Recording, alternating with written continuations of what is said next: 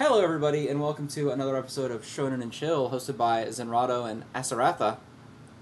Hello, I finally made it here after We've a while of waiting. Sorry, guys. we've made it. There was a lot of prep work that needed to be Yeah, done. yeah. Enjoy the fancy new background that I didn't want to recycle the old one because I didn't. I was thinking about making the joke where it was the exact same as the old background, and I just MS Paint scribbled Ocean's Oh name my out god. and wrote yours over top of it. That would have been not really to do funny though, man. that. Decided not to do that. That's alright. I appreciate you not putting me next to Deku. That's very nice of you. I don't know what the background is now, but I'm sure it's fire. It's the from the first Jujutsu Kaisen opening, the Kaikai Katan, where it's like the map Yeah, of Japan with like the red squiggly yeah. lines going through it. That's what it is. Okay, cool. I was worried for a second you still put me next to Deku, because I feel like I'm No. going to be known as the MHA guy that replaced Ocean Man. So that just means for the next episode, I have to literally put your floating head over top of like Deku's You don't body. get, you don't gotta do that. You don't gotta do that. I was thinking after you DM me to be on here, I was like, the My Hero Academia fans that listen to this podcast are like, they're like, yeah, we're gonna get somebody with some new ideas in here, really revitalize the image of My Hero Academia on this podcast, and I can assure you that, well, generally it's gonna get worse. Unfortunately, though, unfortunately these chapters have actually been good. So Well, yeah, that's true. There you go. See, yeah, and we're not really talking about this week's chapters just in time for yeah, next yeah. week to go back to being ass. Yeah, don't So. worry, guys. You guys will get to hear all of the negative thoughts I have about current My Hero Academia, even though it's been good. Par for the course, really. Yeah. All right, so I think our plan for today is we got a new host. Everybody knows me, right? Like I'm just the rawness and swag merchant. Like my manga taste is like, hey, cool themes, idiot. Check this out, domain expansion. Like that's all I give a shit about. So everybody knows me. But we're gonna get a little bit of introduction here to the new host. We're gonna go through all of the series that he's been catching up on to prep for this. I already know a few of your thoughts on a lot of these, so I'm looking forward to talking about some of them. Yeah. I gotta say, there's a good contrast going here because you say you're the rawness and swag guy. I think I'm almost the exact opposite.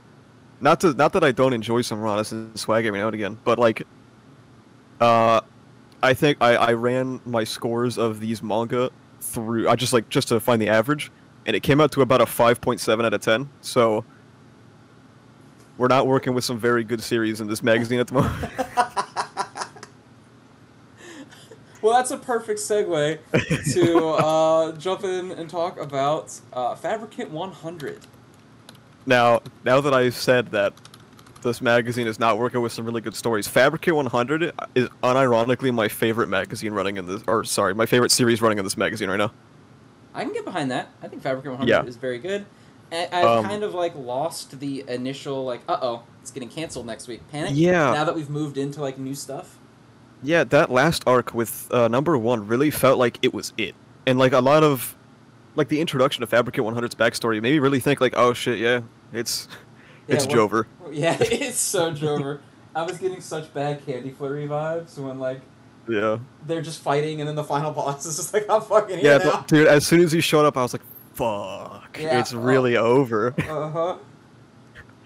But no, Fabricant 100 has been really, really, really good, man. I'm a really big sucker for themes of self-sacrifice. I mean, look at the guy in my profile picture. If you guys know, you know. I think trying to find the line between self-sacrifice but also, caring about yourself has been really important, and I think Fabricant has been setting that up pretty well. Really hoping that it dives into it more, and I think it will, especially considering that this current arc has characters that are all like, well, one of them is anti-self-sacrifice. I guess you could also include Fabricant 100, who has also been like, oh, why do I care if anybody feels pain besides me?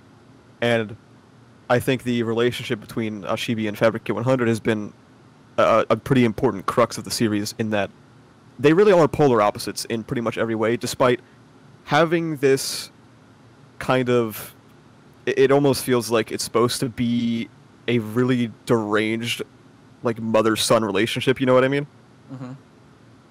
But, like, She stated that the only thing with her, with the power to heal her, is making other people suffer instead in this chapter, and that relationship grows like more and more extreme over time. And every now and again, you'll get some glimpse of humanity from Fabricant 100, but and then she'll do some completely fucking deranged stuff that'll make Ashibi go like, man, it ain't easy. It ain't easy, man. It ain't easy out here at all.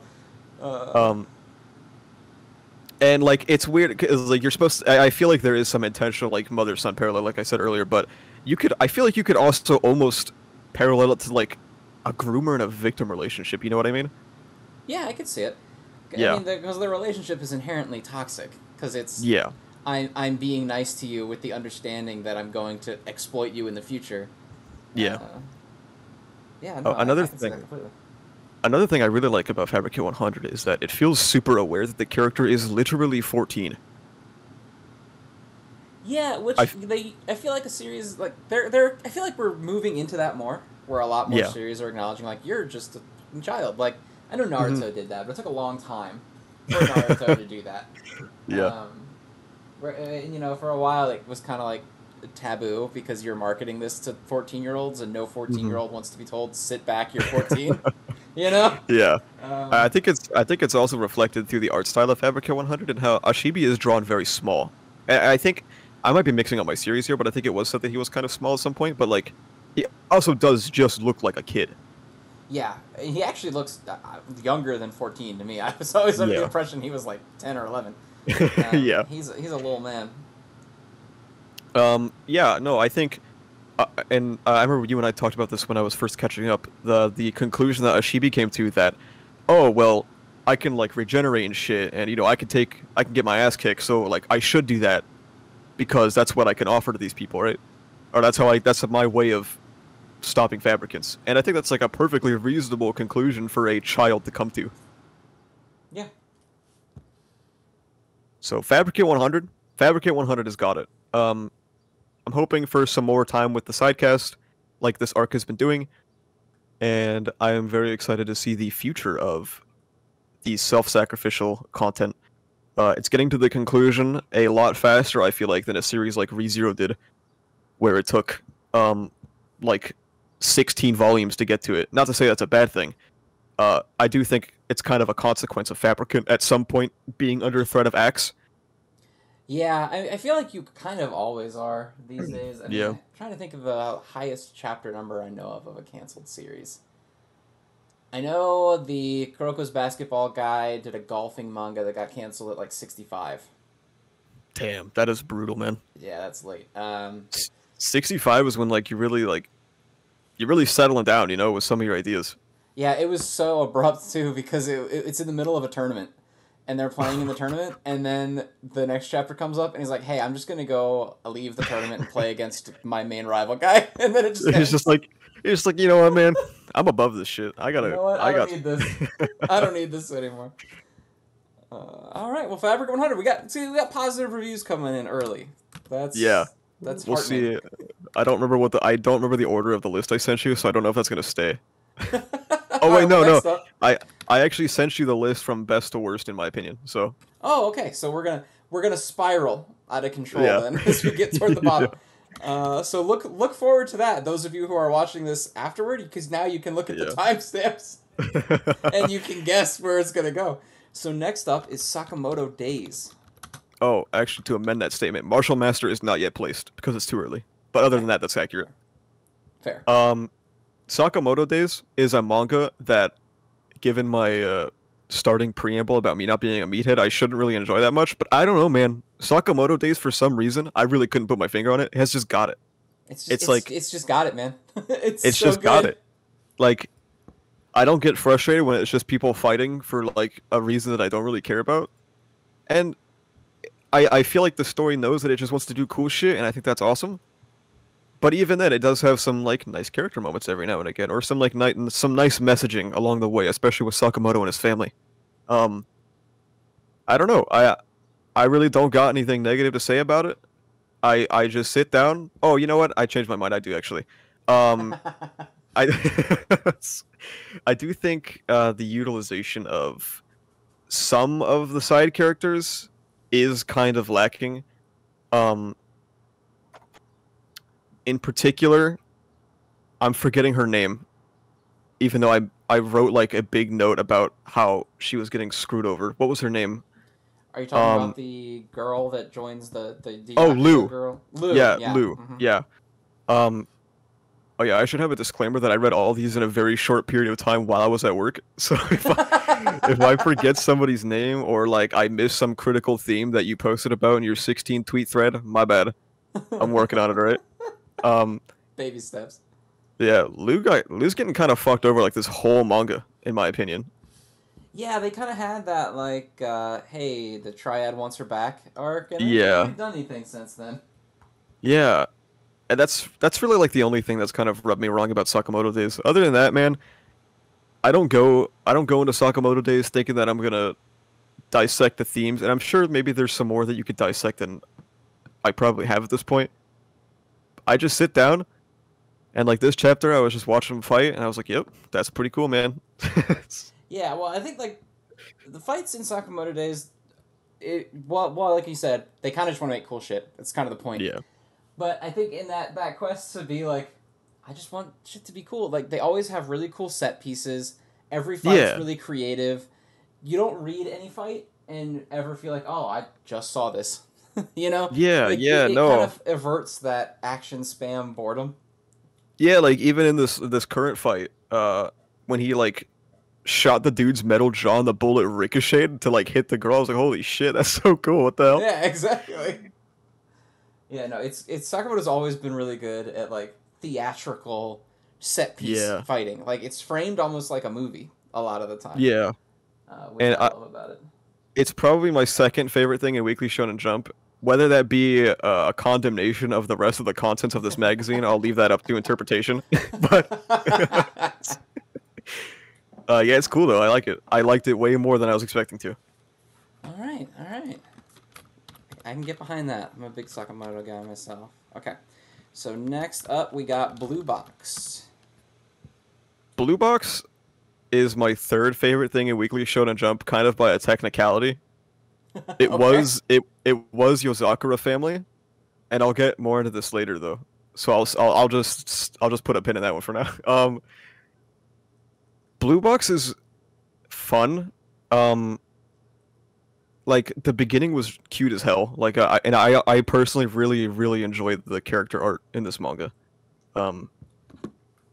And I do like the awareness of Taiki, right? He's always felt like a super aware, like, oh, I don't want to, like, I understand that she lives with me due to her circumstances, so, like, I don't want to be a fucking loser about that, and I don't want to put her in a position where she's really uncomfortable in the place that she's supposed to be comfortable. Right. And early on, I was like, oh, that's really cool characterization. I quite enjoy that. I'm saying early on as if it changes. It doesn't, but I really enjoyed that. Personally, I know a lot of people have a problem with love triangles. The early love triangle stuff, it didn't really bother me that much. I mean, I feel like it just comes with the territory, and I felt the character interactions within that love triangle were like fine for literal 15-year-olds. It was whatever. It didn't bother me that much. And like even when Hina did confess to Taiki the first time, like I felt like he established his boundaries pretty fairly, and there was that second attempt where she tried to like push it on him again, and he was like, "Hey, can you stop doing that? Like, I said no, and you need to get over that. This is not healthy." And I thought that was really cool. Now I think this was before the second rejection, the school festival or culture festival arc, whatever. That shit did damage to me, dude. The oops, did they kiss bit? Yeah, that was, oh my god, I was taking psychic damage like crazy during that read. I didn't like the contrived feeling of him having to play the prince. I really hated the did they kiss thing that you mentioned. And I really didn't like that glasses wingman dude that I can't remember the name of. Started like gaslighting people. Do you remember that? I remember. I don't really pay attention to the glasses wingman guy because he's just like there to narrate what happened to someone else. Yeah. No, I don't I remember. remember What was he doing? he went to Taiki and he like started gaslighting him into thinking, oh, maybe you do have feelings for Hina. And I was just reading that, and I was like, wow, what is happening to this manga? Like, what am I reading? And like, it felt like a manga that felt really grounded in how characters interacted with each other felt like it decided to do like a Looney Tunes scenario. Like, it felt like it became a Looney Tunes cartoon. Yeah, I think I remember when we were talking about that before, where we were talking about how a series that stays mostly pretty reasonable in how it handles like human Yeah. emotion randomly was like, but let's throw in a bunch of tropes for just one arc Yeah. really fast. Yeah. That was really weird, man. And I remember for a lot of that arc, I was just like, Taiki, you know you could just text her, right? And like, I know you're 15, but I think even a 15-year-old would know this. You can just like shoot her a message real quick. He did do it eventually, and I was very happy about that. But that arc felt super contrived to me, and I really did not enjoy it. But the stuff after it has been fine, and then obviously post confession has been fine as well. It's been good. So Blue Box had a mixed period. And before the Culture Festival, I was also kind of not vibing with it anymore because it felt like a lot of dragging. A lot of, from what I'm aware anyway, it seems a lot of sort of romance manga do that where they don't want to get to the conclusion too fast, so we kind of like pussyfoot around and meander for a bit. You can't push to the next step because that fundamentally changes the formula that you're working with. So you kind of have to take your time. Yeah. So I was kind of getting bored with that, and then the Culture Festival arc hit, and I was like, Blue Box don't got it no more, man. It's over. It's never been more over than it is right now. And then that ended, and I was like, oh, we're sweet. So sweet, we're back. We're so back right now. Yeah.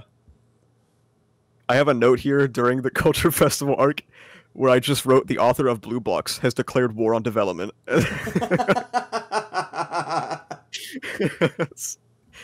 Yeah, so that's where I was at with the manga at that point.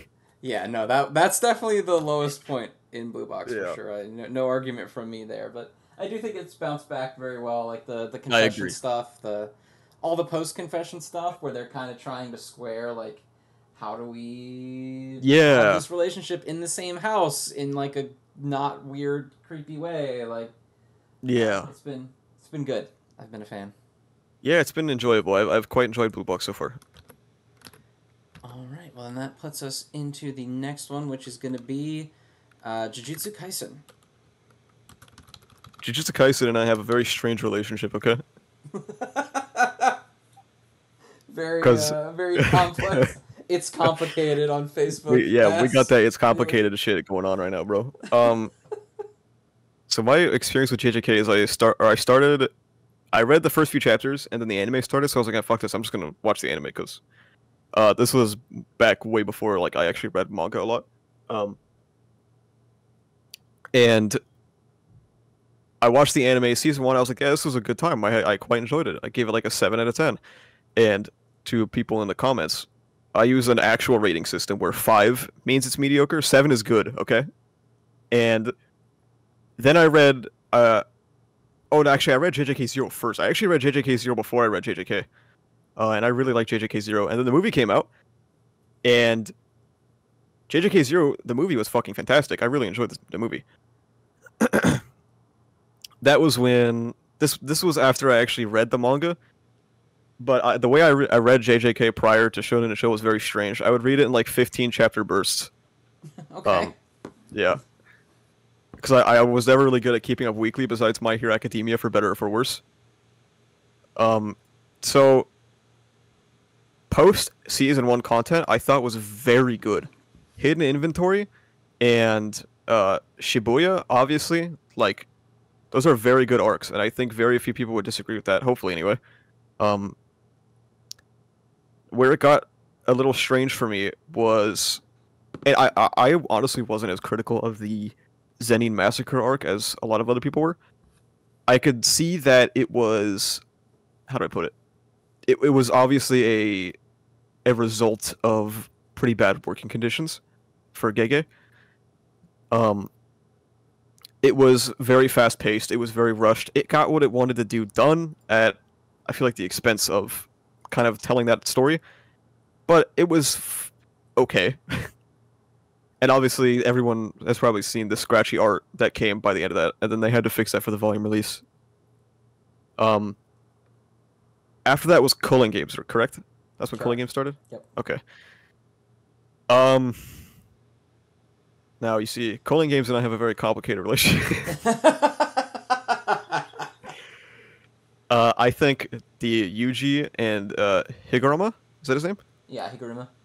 Yeah, I think that fight was spectacular. I thought probably still my favorite fight in the arc. And then I enjoyed the Yuta fight quite a bit. I really Yuta is my son. And then everything after that, I enjoyed parts of the Maki stuff as well in Culling Games, but everything after that, honestly, didn't really grab me that much, so I was kind of mixed on Culling Games. But then after Culling Games, let me think. Sorry, I'm just trying to keep all this shit straight in my head. There was the Chozo and Yuki fight with Geto. And I think Chozo's character moments for like wanting to atone with his life for having killed humans, and then like Yuki telling him to live as a human now, I thought that was great. And now, obviously, as the commander-in-chief of My Hero Academia on this podcast now, I do have to address the Yuki and Star and Stripe allegations. Press conference beginning. I mean, I see it. I do think that she's better than Star and Stripe, but like, I get what people mean. Yeah, well, I mean, it's very similar. Yeah. It's a strong lady character coming out of nowhere just to get boxed down by the bad guy. Like, at least Yuki existed before that, and at least she had like at least some ties to our cast before that. So I don't think it was as egregious. And you know what? At least she put up a fight.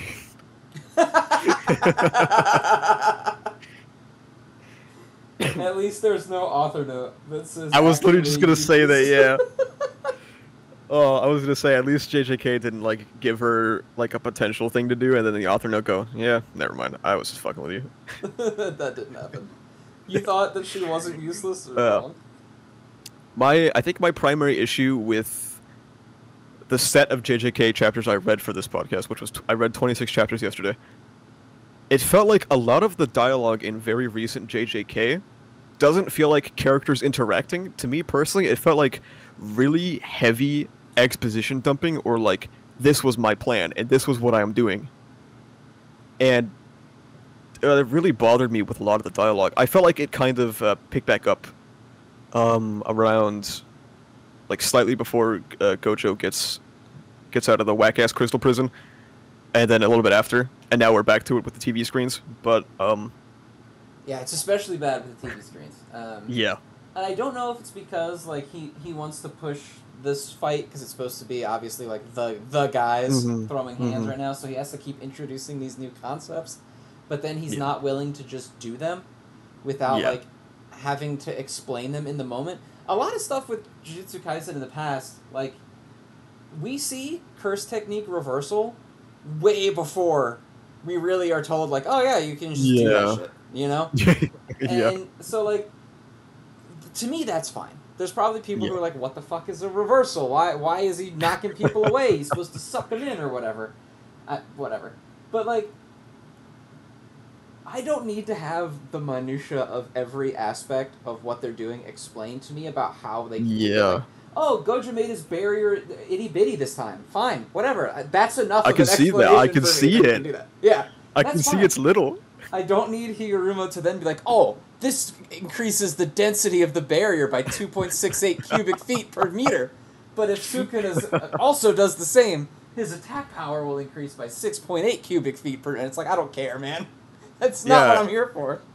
Yeah, it's felt particularly egregious in that, I agree. After the Yuki stuff, was the Megumi sister Sumiki, is that her name? Yes. Okay, just making sure.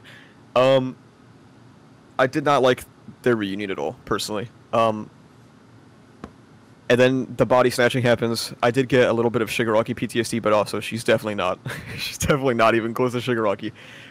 Like, I understand that what her role in the plot was.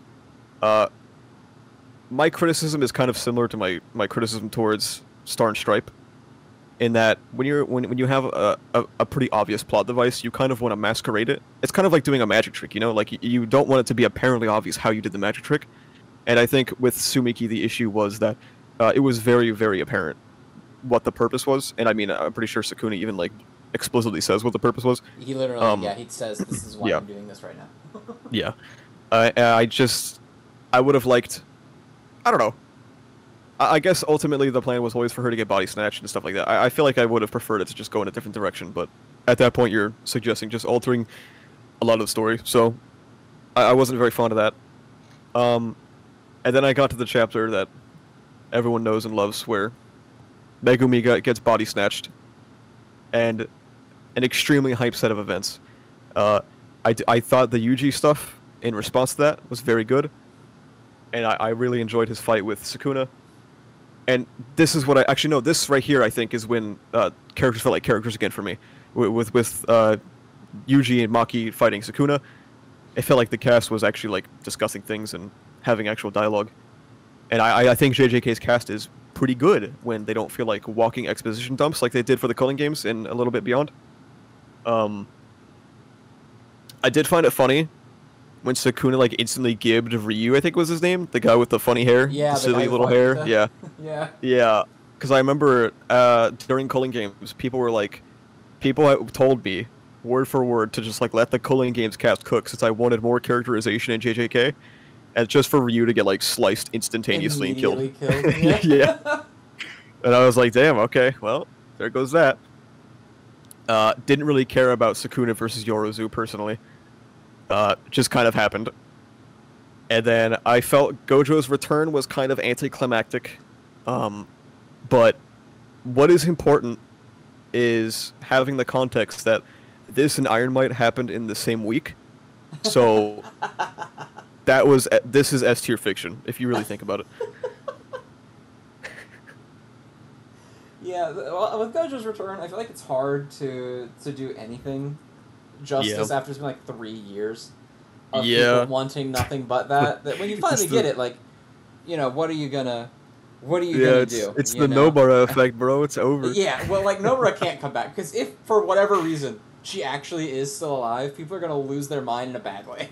That it's been so long.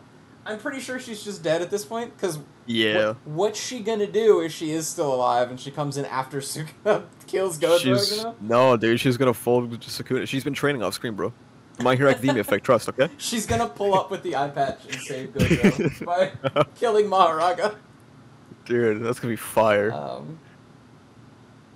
Yeah, but so, like, Jujutsu Kaisen, I think, even when the Culling games was going on, is generally at its best when characters are getting opportunities to just kind of be themselves in the middle of action scenes. Like, when Yuta is fighting in Sendai, and you're getting that insight in his head of, like, I'm not gonna make Gojo kill his best friend for me again. I'm gonna do it this time. Yeah. Like, that kind of stuff. And stepping up and kind of, like, indulging Ryu's whole thing, where he's like, I don't particularly care about fighting, but I know that you do, and I'm gonna give you what you want right here, you know? And so it kind of feels like everything's on pause right now. Like, no one else is allowed to be a character. Gojo and Sukuna have to hit each other, and everyone's just waiting until the thing is over before we can go back to contributing to the story. Everyone suddenly got their PhD in fucking in curse energy analysis. Yeah, and which now is they're funny too, like because everyone's like, there have been so many times where someone's like, oh my god, he did this, and someone's like, that's impossible. Says, no, it's not. Oh, okay. Oh my god, I can't believe Gojo did that. He's like, how do you know he did that? Well, wouldn't you like to know? I'm about to tell you how he did that for far too long, for far too many pages. To break it down with a diagram. I don't particularly hate the fight. I feel like the domain is kind of boring, but it's not egregious. There have been worse fights in Jujutsu Kaisen, that's for sure. I agree. Yeah, the fight is okay. I think that's what's kind of pissing so many people off about it, is that Gojo and Sukuna is a fight that is just fine. You know what I mean? Yeah, it should be like the fight, and it's like just okay. Yeah. Like I do think, like, if we weren't having every single element of the fight over-explained for entire volumes, I swear to God, this fight's gonna go on for like 17 volumes of pure explanation. Gojo and Sukuna, like, finding ways to kind of like push the power system of JJK and like just find like little avenues that the other wouldn't expect because they're both so familiar with the system, you know? to like just try and run up each other. I think that's really cool. Explaining it to you every time they do it. Yeah. I think that's really neat. I also think, I don't know why, I've seen a lot of people on Twitter say that, oh, this is like the final fight of JJK. I don't think that's true. It is not. I don't know why you would. This fight ends within the next couple chapters. Yeah, I don't know why you would come to that conclusion. So like, I see people who are like, oh, Yuji is not getting to do anything in this final arc. I'm like, it's not over, dude. Like, yeah, there's absolutely no way that this is the final fight. Unless he literally is like, fuck it, I hate this series. I don't want to do this anymore. There's no way this is the final fight. There's so much stuff going on. And I think a lot of my issues with this Gojo versus Sukuna like arc, basically, because that's all that's happened, is that so Gojo comes back, and Gojo's like, okay, let's fight on Christmas or whatever. And everyone's like, oh, okay, we're going to fight in a month from now. And then it just cuts to it, right? And then it just cuts to it! Because it's not even the first time they've done that, because in the very beginning, we get that sort of deadline of, like, Halloween is when we're going to do our fucking plan. And then we get a bunch of shit between then and Halloween. So, like, had we taken that time of just that month... Because Gojo even says, like, I have stuff that I have to do before we fight. And I'm like, oh, okay, we're gonna learn some stuff. We're gonna see some... And then the very next chapter, he's like, I learned my shit. I'm here now. Didn't he, like... He killed, like, the higher-ups off-screen, right? I don't think it shows who did that. I think that it's alluded that either it was Kenjaku or Gojo or old man Gakuganji. It's never said explicitly who did it. Okay. But they're dead. Yeah. Yeah, off screen. Correct. Yeah, we see one frame of their bloody bodies by their things. Yeah, while Gojo, the clan, the higher ups are getting massacred while Gojo's like paying off his fucking credit cards. He's like, I can't fight you right now, Sukuna. I really gotta pay the water bill, and I gotta make sure that my car don't get towed. It's been there for a while. So I've been in that box for a minute. So I gotta get my finances straight. Yeah. JJK, very mixed place for me right now. Hoping that we get some of that hidden inventory and Shibuya level content again. Yeah, need that energy to return, because that's about as peak as it gets for shit. That's some of my favorite manga arcs in general. Shit's so good. Shibuya's pretty damn good, man. It is peak quality. If you've been watching season 2 of Hidden Inventory anime, pretty good. I have not watched it yet. I'm waiting for it to get a few episodes in so that I don't feel blue-balled, you know? That's fair. It definitely has that effect of the one episode at a time. You're like, damn, I don't want one episode at a time. Yeah. Yeah, absolutely. It's a shame that Shibuya will never reach the heights of My Hero Academia's final war arc, but, you know, it's fine. Oh, man. I'll put a pin in that until we get to the MHA section. So then next we've got Yozakura Family. Yozakura. God damn it. So this manga was actually, I really enjoyed this manga. This was my third favorite. Blue Box was not there. Like I said, Blue Box is there by technicality. I went into Yozakura with kind of low expectations, but it surpassed them pretty damn well.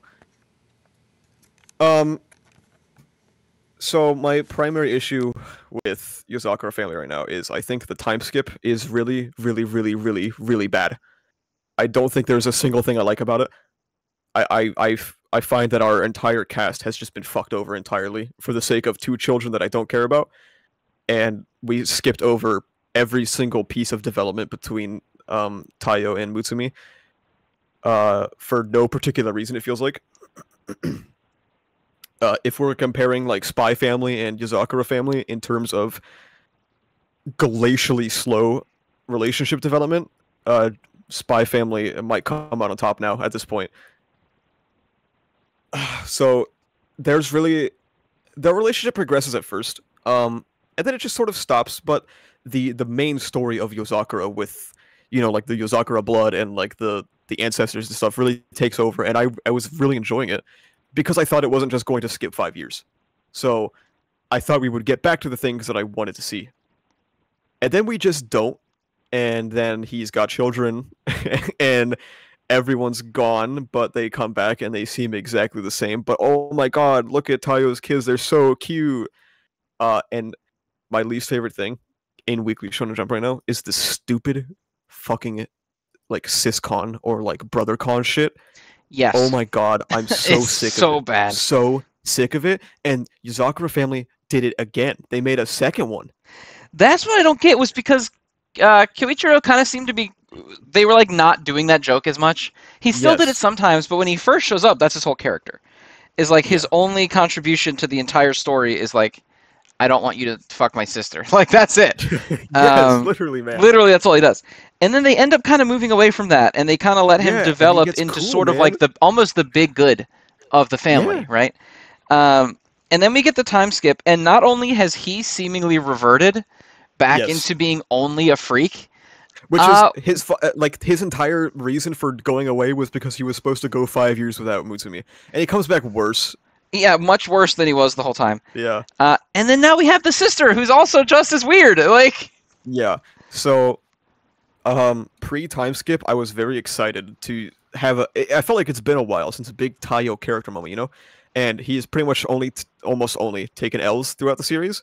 So when it came time, the time skip happened, and then he just like I said, he developed off screen. The relationship developed off screen. They had a family off screen. Everything happened off screen. And now the protagonists are two kids that I really, really don't care about, and if anything, actively dislike reading about. And the characters that I wanted to see are gone. and then when they show up, they don't have anything to do, really. No, they have just become parents. Like they don't. They just talk about their kids, and then they go away again. Yeah, like, which, and it's weird because, you know, you have like all of the siblings coming back and sort of like coming out and doing all their shit and being like, oh, we went away for 5 years training, and now we're back. Yeah. We're back from our training and all this shit going on. And then, like, they're not any different. Yeah. Yeah, that's another thing. Yeah, that's they're like, oh, we irritating learned me. our new techniques. We've learned like our special new abilities or whatever. And then they start doing it, and it's just the same shit they were doing before. But then you just have characters saying, oh, wow, they're better now. Yeah, I'm not gonna lie, man. Everything I feel like I enjoyed about Yozakura Family, it feels like it's gone. Yeah, it's tough. I still enjoy it. I think a lot of that is like I'm enjoying seeing them come back because I'm like, I like you. You're back now. Yeah. Thank God. No, but before this, I would have said that Yozakura has the best cast in Weekly Shonen Jump, and maybe it's still true. I don't know. I'd have to think about that more. But currently, I'm upset. Yeah, and it just feels weird because they set up the big bad and like he's gonna try to kill us for our blood or whatever. Yeah. Yeah. And so we have to train to get stronger than him. That is our goal. And Yeah. then they switch casts. They're like, okay, and now we're not part of it anymore, and now these little kids are gonna do it. Yeah. And it's How not do even you like feel they're about the adding the kids? little kids to the cast of the main family, because now the little kids are getting their own secondary backup friends to be the main cast. How do you feel about the kids as like replacing the protagonist, basically? I don't particularly care for the kids. Yeah. Alpha just kind of reminds me of Taiyo, but like smart. Yeah. Like there's not. He's just like a good boy, and Yeah. his character flaws that sometimes he's a bad boy. Actually, yeah, he's a bad boy sometimes. Then how fucking dare which you? is How like dare you? what even? But I actually like the sister more than him, despite her being a freak. Honestly, you know what? I think I could see it. Yeah, I see the vision for that. Just because like I kind of like one, they established that she's a fucking weirdo, but then when Futaba comes in, she's kind of like learns a little bit about growing into her own value outside of just being a freak all the time. I would say, now that I think about it, I think she does have more like character flaws that make her interesting than Alpha. Yeah, because Alpha's whole thing is just like he's the best at everything, and all of his problems are because the sister keeps fucking him over by being a freak. He's the best at everything, but he's got a demon inside of him. Yeah, he can be your angel or your devil at any time. Which is dumb because his evil alter ego is literally called Bad Alpha. He's 4 years old.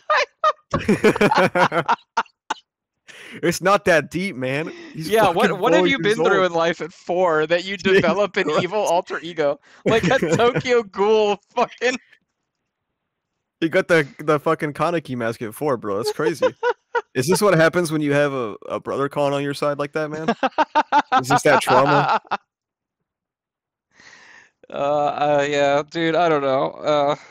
It's something. It was definitely better before. Like I think that last arc where the dad kind of finally dies and like gives them their Yeah, mission was so good.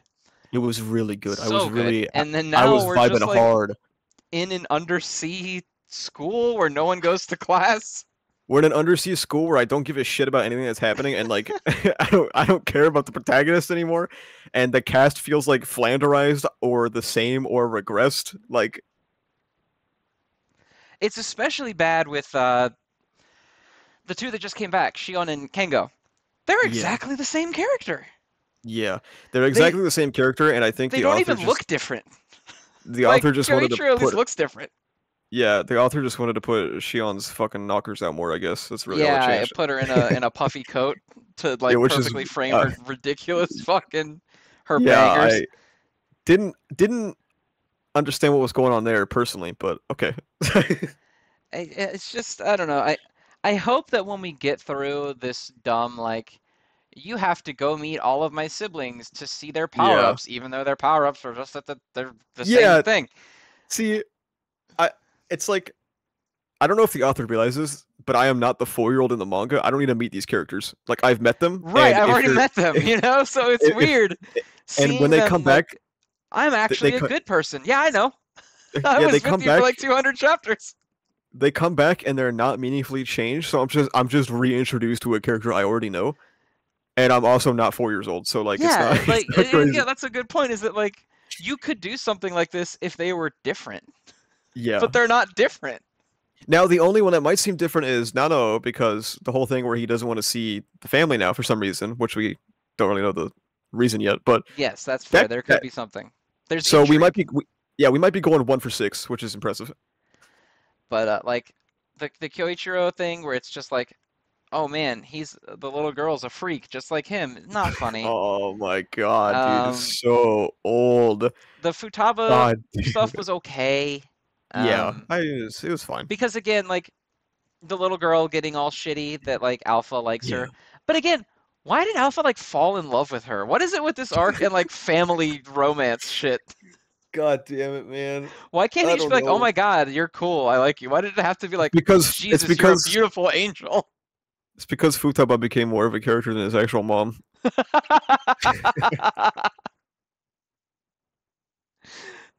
Which It is it also sounds something very that negative. I'm not in love with where it is right now. It is really good up to this point, so yes, I would still recommend reading it because pre-time skip is very good, very good.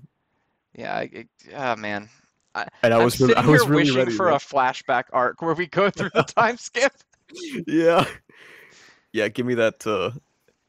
Isn't that something that like I haven't watched or read Bleach, but didn't Bleach end very abruptly, and then there was like a novel after that kind of included everything that the Sort oh of, oh sort Kubo of, wanted to yeah. do. Yeah, The Bleach just ends with like a lot of stuff left unsaid, and then there's yeah. several novels where like it kind of gets fleshed out. Like there are some characters that you don't even know if they lived or not Oh, because they're in battles and they're like bloody on the oh, ground, and and then it then just like ends. it just ends. Yeah. So yeah, some of that stuff later, like you find out that basically everyone lives because it's a Bleach and nobody really dies in Bleach. But everyone lives. I say that as Spoilers, a man. massive Bleach fan. People don't die in Bleach. Spoilers, man. What the hell? You can get your fucking arms ripped off and your heart cut out, and you'll be all right in a week. Um, My but Hero yeah, that Academia. sort of did that. I don't know, just like who went to this author and was like, "Hey, you know what your series needs? Weird kindergartners. You don't have enough Hey, weird kindergartners." hey, they're preschoolers, man. All right. It's fair. They are preschoolers. Well, no, I think they're officially in school now, right? Didn't they get out of? Isn't Aren't they preschool just starting? school? Well, preschool, at least in where I am, is just like daycare, basically. I never went to preschool, I bro. didn't We couldn't either. afford that shit. But preschool here is basically just like a daycare center where you just do nothing. But I thought they were enrolling in the proper academy because, of course, because they're the Yozakura kids, they can, of course, at Yeah. 4 years old, beat up adult men, no problem. Yeah. Well, have you ever thought that maybe they have the preschool academy? Any preschool academy that lets Kyoichiro be the principal has fucking problems. Well, he's Yozakura though, so it's cool and good. You know who I miss? I miss his friend that would just call him out on being a freak all the time. I miss that Yeah, guy. I like that guy. I'm assuming he'll come back at some point. I hope so. That He was my was dude. good. I love Yeah. anyone who looks at the freak characters and they're like, you got to stop being a fucking freak. Nobody's Yeah, here for that. it just sucks when like the gag is like, oh, you should stop, haha. But it's like, no, you really should though. Like, it's really Yeah, bad. yeah. When the gag is like, you're weird, but like, it's not a joke. You're fucking weird. They need you to stop. Yeah, I like it more when I don't know. I like it when, especially Japanese media, has like those Japanese fiction tropes, like I don't know, pedophilia or like uh like siscon or brocon shit, and it doesn't use it as a gag, but instead like it actually goes, yeah, that's weird, man. You should not do that shit. I don't like that. But see, it always ends the same way though, where they won't like commit to like, hey, that's weird, you should stop. And the Yeah, character's like, oh, okay, I'll stop.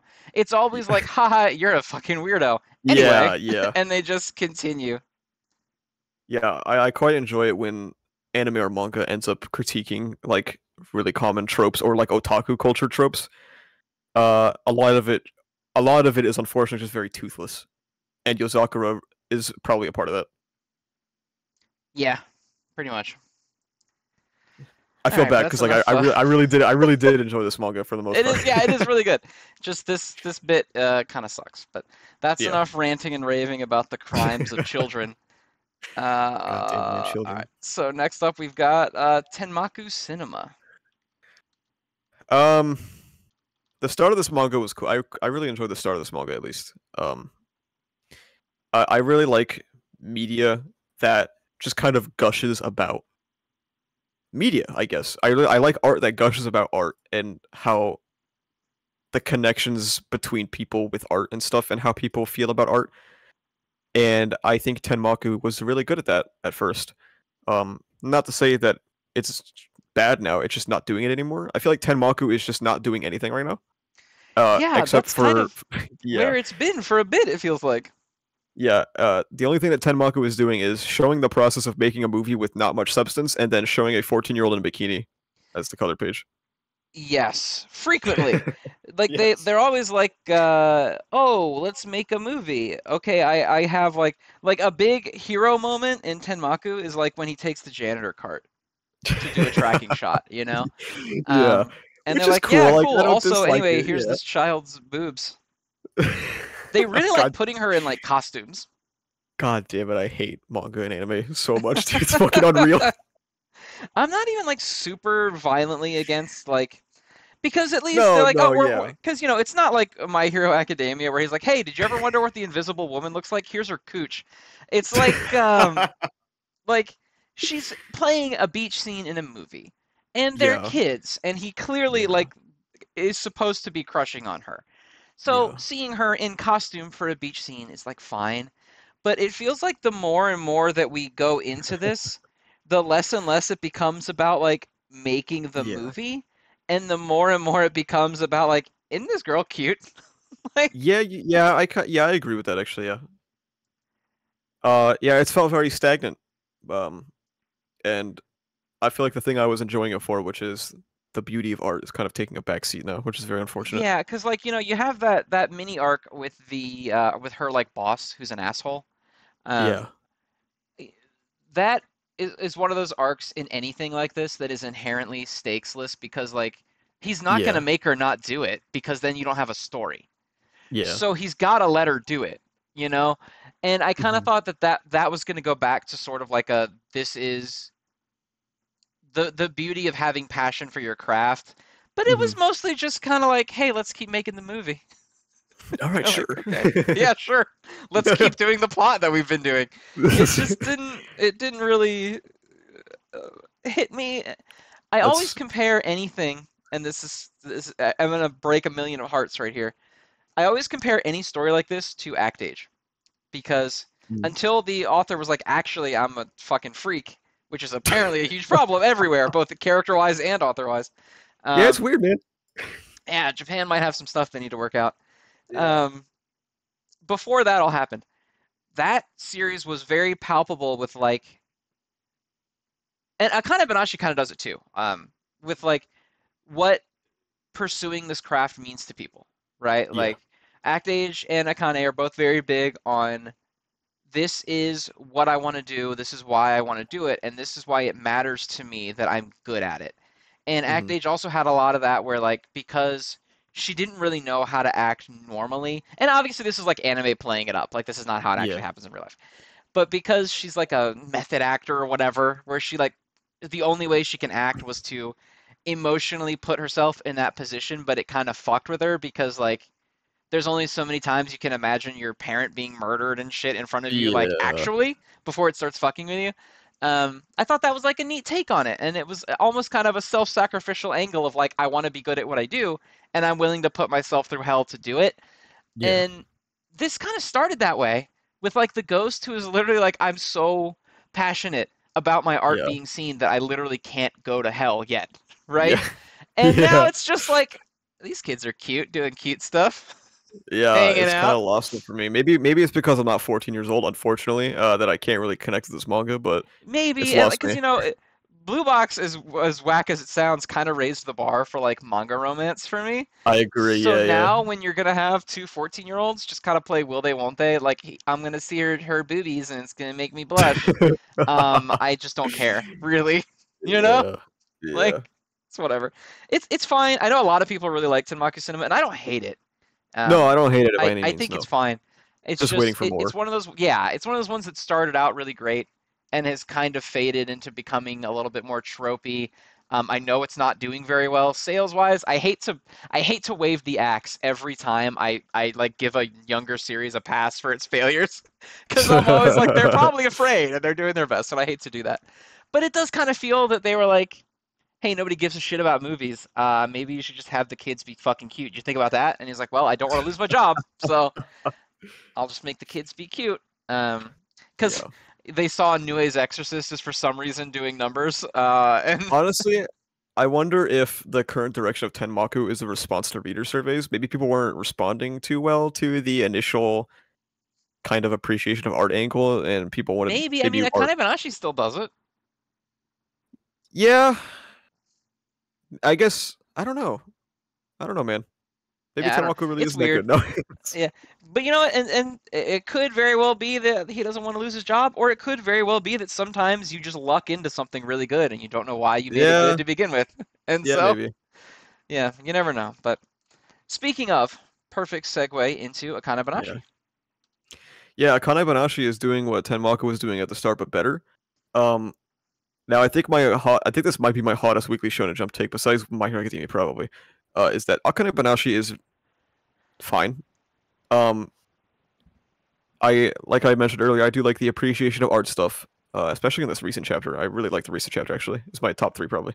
Um, my issue with Akane Banashi is I never really feel invested in what Akane is doing personally, and I think I remember talking to you about this where you said that some of the sidecast feels more in depth or more interesting to follow than Akane. And I'm like, yeah, actually that's kind of the more I read, I was like, yeah, actually that's kind of true. Um and I noticed while I was binging Akane that the formula of Akane is usually this. Akane doesn't know how to do something, so then a teacher informs her of how to improve that in like the most esoteric way possible. Like she has to find the back of a milk carton in like the Philippines, and then she understands it. And then once she once she Then she understands gets it, to grow, yeah. yeah, the chapter ends with her walking on stage with like a dramatic like over the shoulder or like front on shot, and it just sort of ends. And I think this arc currently has the potential to shake that up. Um, I liked this most recent chapter a lot. Uh, I agreed with your assessment that it kind of seemed like Akane might actually lose this because she picked a song that might not be important to the people around her, but it's one that's important to her. And um, and I think this was a great way to twist that. and for Akane to come to the conclusion that her dad's weakness and genuine connection to his art and characters was what she enjoyed for Rakugo. My complaints about her basically winning everything and never really feeling invested in if she will win or not might still stand, because I wouldn't be surprised if if this narrative goes, oh, is she gonna win? Oh, she might not win. Just kidding. Isn't that really inspiring? Yeah, and it tends to do it a lot. A lot of like her issues that she was having earlier were never like, oh, you're actually like not that good at this. It was always kind of like, oh, you don't like office politics and stuff like that, you know? Like a Yeah. lot of her roadblocks were just like, hey, you're kind of being a bitch to this old guy. And I get it. He's a dick, but he's got all the office He's power, got so too you much gotta be clout, nice. bro. Yeah, basically. And so like I like what's her Hikaru? Is that the girl, the voice actor? Yeah, I think so. I like her whole thing about like I want to show you that I'm better than you doing it my way. Like Yeah. I'm introducing my own take on this that is normally not traditionally appropriate. Hmm. Hmm. Because that's kind of how any art evolves, right? Is you have Yeah, yeah. these guidelines and standards that people work from, and then you have someone willing to push against them that elevates it into something different. Hmm. And with Akane, it always kind of just felt like borderline child savant stuff. Like, oh, I've just been doing this since I was a baby, so I'm actually super rad at it all the time. Yeah. And it's nice to see like a professional actress come in and do this and do it in a way that makes sense from like a personal standpoint, both for her own character and just for kind Hmm. of the way the world works. Hmm. And for it to kind of push Akane's whole just like I'm my dad's girl thing that she's got going on. Yeah, Uh, yeah, and I like you mentioned. Yeah, I like it when art talks about like stuff like that. So that's when Akane Banashi is doing that stuff. I think it's quite interesting. Um, but when Akane is just like winning everything, and then, like you said, every critique of her is just like, oh, you don't get like the hierarchy here or like the social dynamics. I'm just yeah, like, like okay, you're not nice enough to the people who can give you your career. Like yeah, it doesn't yeah, matter. Because I think like Hikaru is really great, and I think the I'll never remember his name because he's so forgettable other than this stuff. But the businessman the who businessman. the old businessman who becomes a Rakugoka instead, because he just wasn't fulfilled doing his shitty Wait, 9 to 5 job. what the Um, fuck? Do I remember that? Who is the this? Wait, guy what? who like was losing points because he was adding in funny ad libs that the audience liked, but the judge hated because it wasn't traditional or whatever. Oh, yeah, yeah, yeah. Yeah, Okay, okay. like I like him a lot because that's a good like the backstory of just being like I had a shitty dead end job and what makes me happy is making people laugh and I don't give a shit if I lose a competition as long as I'm on stage having fun and the audience is having fun That's watching so me. Like real, man. That's love so that. real. Love that. Yeah. And the side characters always seem to sort of steal Akane's shine because Akane's shine has always just sort of been like she's good at it. She's just good Yeah, at the thing. and I was hoping that her choosing her dad's song would mean that like she might have to realize that she kind of has to like find her own identity, you know what I mean? That's still where But I'm hopeful that it goes. yeah, at the end of the day, like technically though, her own identity can also include like her father's inspiration. I don't think those two things are mutually exclusive. So that's why I liked this chapter because I do think that was a neat interpretation of it. Um, but yeah, I mean, I think you and I are pretty aligned on what we hope for the future of Akane Yes, Banashi. So it seems to be the case. Yeah. yeah, So we'll hop over into Kill Blue. this manga always seems like one bad page turn away from sending the author to prison.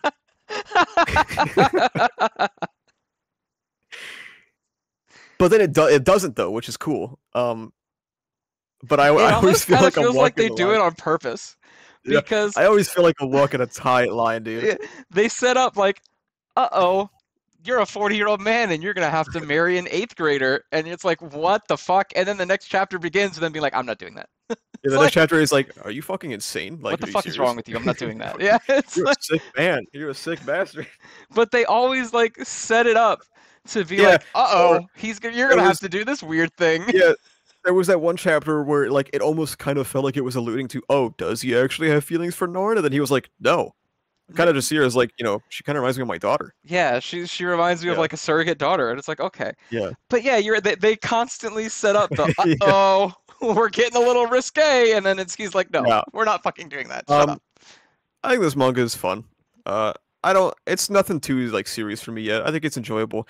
I really like the aspect of the dude like getting de-aged and it not being used. Like this is a critique. I think. To follow up our previous topic during Yozakura, this is a critique of like Japanese fiction tropes. I think, in that there's a lot of anime out there. Mushoku Tensei being one of them, where somebody gets reincarnated or like brought into a younger body, and they feel like, oh, I can be a pedophile now, or like be a freak now. Yeah, it's my second chance to be a fucking weirdo. Yeah, it's my chance to be a fucking piece of shit loser. But the spin for Kill Blue is that, oh, this is my second chance to like develop a life and like actually learn at school and have fun and make connections because I'm not killing people anymore. Right. And the ultimate goal isn't like I'm gonna live my life over again. It's I Yeah. need to get my adult body back. Yeah. Like right now. So I think it's fun, man. I think the main character finding like all this joy with actual learning and schoolwork is very endearing. I think it's a very nice series. Yeah, The pacifier shit is annoying. I'm of course biased because this is the author of Kuroko's Basketball, which I love deeply. So I was always gonna like this. There's definitely some stuff I don't like. Again, the pacifier dude. What the fuck is that? Yeah, come on, bro. The joke was not funny in the chapter it debuted in, and now he's a recurring character making that but unfunny joke. It's not funny when you gotta throw the pacifier into his mouth during a fucking sports game, buddy. It's not having a good time. None of it's funny. Yeah, none of it's funny. But most of it I really like. I like the aspect of him just kind of being an adult in a kid's body and understanding what that means. That like he has a responsibility in the way that he behaves. I love the childlike wonder with like, oh my god, learning shit rules. I never had any time to do that. Yeah, that was really awesome, man. Because I've been an adult like my whole life, so getting to experience like certain aspects of being a kid is awesome. And I sort of like that instead of it always being treated as like, haha, I was I did this as my profession when I was an adult, so I'm amazing. Like he has some of that, but a lot more of it comes from him sort of like just knowing that the borderline, like it reminds me of Nanami in Jujutsu Kaisen, where he's like, just you might be mature for a kid, but you don't understand like certain miserable aspects of being an adult person. Because you haven't lived through them. And it's not like, oh, you haven't been to college, or oh, you haven't checked off your life milestones. It's like the little things, like the misery of the store you always go to stops carrying the shit that you like, and now that little tiny joy that you have is gone, and that's just gone forever, and you can't do anything about it. Like little miseries like that come with being an adult that he kind of uses to be like, I gotta make sure that these kids are making not shitty decisions, you know? Yeah. There was one scene in particular that stood out to me a while ago. It was when Ogami said like the most misogynistic shit possible, and like it wasn't played off as a joke. And like the person around him was like, "Dude, what the fuck? Are you serious?" Like yeah, all the people are like, that's not. It wasn't his like his little sidekick guy was like, you gotta modernize a little bit, man. You best be careful with that shit in school, bro. They ain't playing. Yeah, people ain't gonna want to hang out with you with that shit at all. I feel like Kill Blue has been a very good critique on a lot of popular, very cancerous anime tropes. All right, let me check the list here. We're flying through the list. We're at Ichinose Family. Man, I got no fucking clue what's going on anymore, bro. Yeah, I mean, like, I have like a vague through line, but like I'm kind of checked out. Yeah, me too, because like the endless mystery is almost having the opposite effect of what I think he wanted for me. Because like at first I was like, damn, this is crazy. What's going on? And then it kept going, and I was like, damn, this is crazy. What's going on? And now I'm like, what the fuck is going on? Like, you'll never expect the plot twist of the plot twist of the cliffhanger. You'll never expect the plot twist that you have no fucking idea what's happening. Yeah. I'm kind of lost. Like I like mystery stories, but I'm not one of those people who's like, a mystery story sucks if you can't figure out the mystery yourself by the end. Like, shut up, that's stupid. But like, Everything this story teaches us, it decides is not true, like a few chapters later. Yeah, like ReZero is my favorite story of all time. That shit is mystery galore the further you get into it, and I'm nowhere. I'm actually not confused at all. But like Ichinose, it just feels like confusion and mystery for the sake of confusion and mystery. Yeah, it Um, never feels like they're like reaching a meaningful yeah, conclusion to any of the mysteries, because every time you're like, oh, I think I get it. Oh, this he did it. He figured it out. Then like something happens, and he's like, oh, actually, I'm 9 layers deep in dream hell. bro. Like I don't. This manga is what people made fun of M. Night Shyamalan for in like the late 2000s. It is though. Yeah, Like the bit where the fake dad. I was like, this is yeah, weird and cool, and I want to know what's going on. And then yeah. like, I was oh, enjoying it's my that. long lost brother. Like, what the fuck are you talking about? Yeah, no, I was kind of hooked in still during the dad stuff, and now, dude, I don't know anymore. Yeah, I'm so checked out. It's one of the last things that I click to read every week Yeah, when same. it comes Yeah, through. I read 'Cause the chapter. I looked through the chapter, and I'm like, that was the chapter of Ichinose Family's Deadly Sins, man. yeah, I don't read them in order that they like release it on the app. I go through the ones that I care about, and I just click through Yeah, them one at a time. This is always one of the last ones I get to now. It it's just it's even though it's always doing new things, it still feels like it's spinning its wheels constantly. yeah, It's like the opposite of Mashle, where Mashle was like, we're not fucking doing anything. We're just punching guys. Only. oh yeah. Should we talk about Mashle too? Hey, if you want to talk about Mashle, I'm all for it because I don't really want to talk about Ichinose Family anymore. I mean, I don't got much to say about Mashle. I don't know about you, but I feel like since the podcast wasn't really running during its finale. Yeah, okay, let's throw a special in there, the All Mashle right, yeah. conclusion. Yeah, let's do it. All right. Mashle was a manga of all time. One of the manga ever made. Yes. Unremarkable protagonist, unremarkable cast, extremely unfunny, and I will likely never think about the series again It after it this podcast. started off really bad, and I was like, this is gonna be dumb. Yeah. Then for a little bit, I was like, oh Yeah. shit, this is kind of sick actually. Yeah, I was liking like the Divine Visionary exam arc stuff. That was fun. Yeah, like Another the whole, manga with Syscon. well, yeah, that I don't know. I don't know. But it does seem popular these days. Um, it started off shitty. It got like pretty neat, and I was like, damn, this is cool. And it seemed to have a really good grasp of like how to do the cool character entrance. Like that, it lived Yeah, and it breathed did. off that shit, man. The Yeah. last minute badass character appearance was like Mashle's bread and butter. And Yeah. then the author released that statement and said like, hey, Mashle's gonna end really soon. Thank you for reading it. It's meant a lot to me. We're nearing the end. And then we get that weird couple days that go by, and then he's like, actually, just kidding. So I feel like someone at Shonen Jump was like, brother, we're about to lose Black Clover, My Hero, Jujutsu Kaisen, and something fucking else. You better get in there and start writing. And he was like, well, shit. Okay, I guess Mashle's not over yet. And then it spent like 30 chapters of Goku in the healing pod on Namek. Of like, shit, we're getting rocked by Frieza, man. Where are you? Yeah. Which the ending of Mashle hasn't earned the goodwill that Goku going Super Saiyan has earned. So, boy, was that ending lackluster, and I just don't care. And how do you have like this ultimate? He did the pain thing from Naruto, where Mashle was like, "Hey, bro, you've been a dick, but you don't have to be a dick forever." And he's like, "You're right. Revive everyone." So like, a lot of people, and this will be especially relevant for My Hero Academia shortly, a lot of people talk about Talk no Jutsu, and I actually don't think that Talk no Jutsu is nearly as big of a deal as people make it out to be. That is definitely like some bullshit though. Like that. Okay, because Talk no Jutsu gets memed on because Naruto does it a lot, but like when Naruto does it, he's doing it from a place of mutual understanding with someone. Yeah. Like when he's talking to Gaara, he's talking to Gaara from a place of shared pain.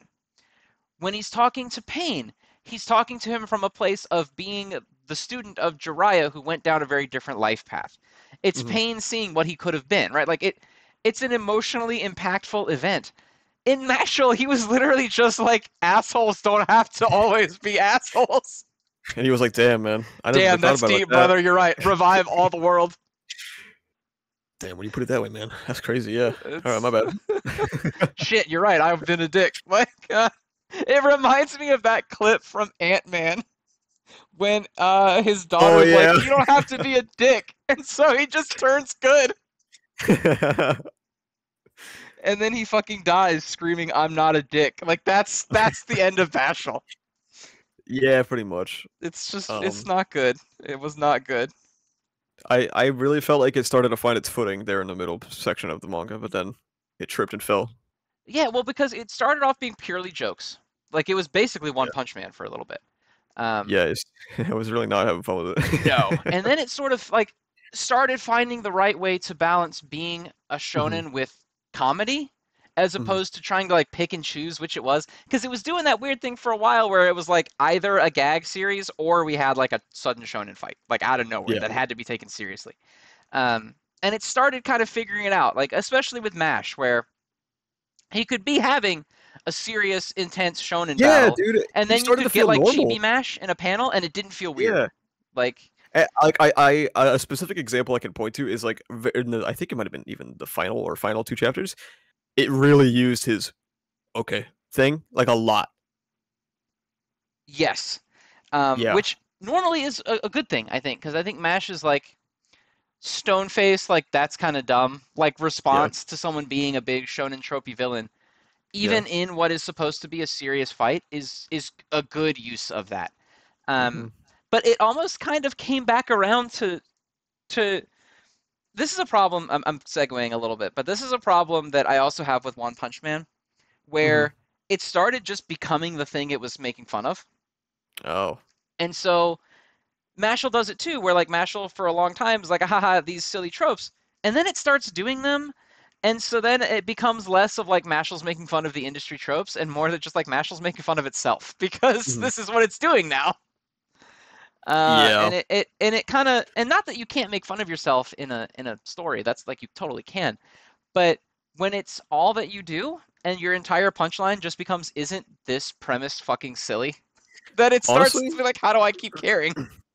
honestly, man, now that I think about it, I feel like a lot of stories end up unintentionally doing that. Not every story. A lot of stories can keep the criticism or like making fun of tropes keep going for a while. But I feel like a lot of stories that exist to almost feel like they exist to make fun of those tropes end up doing the same thing.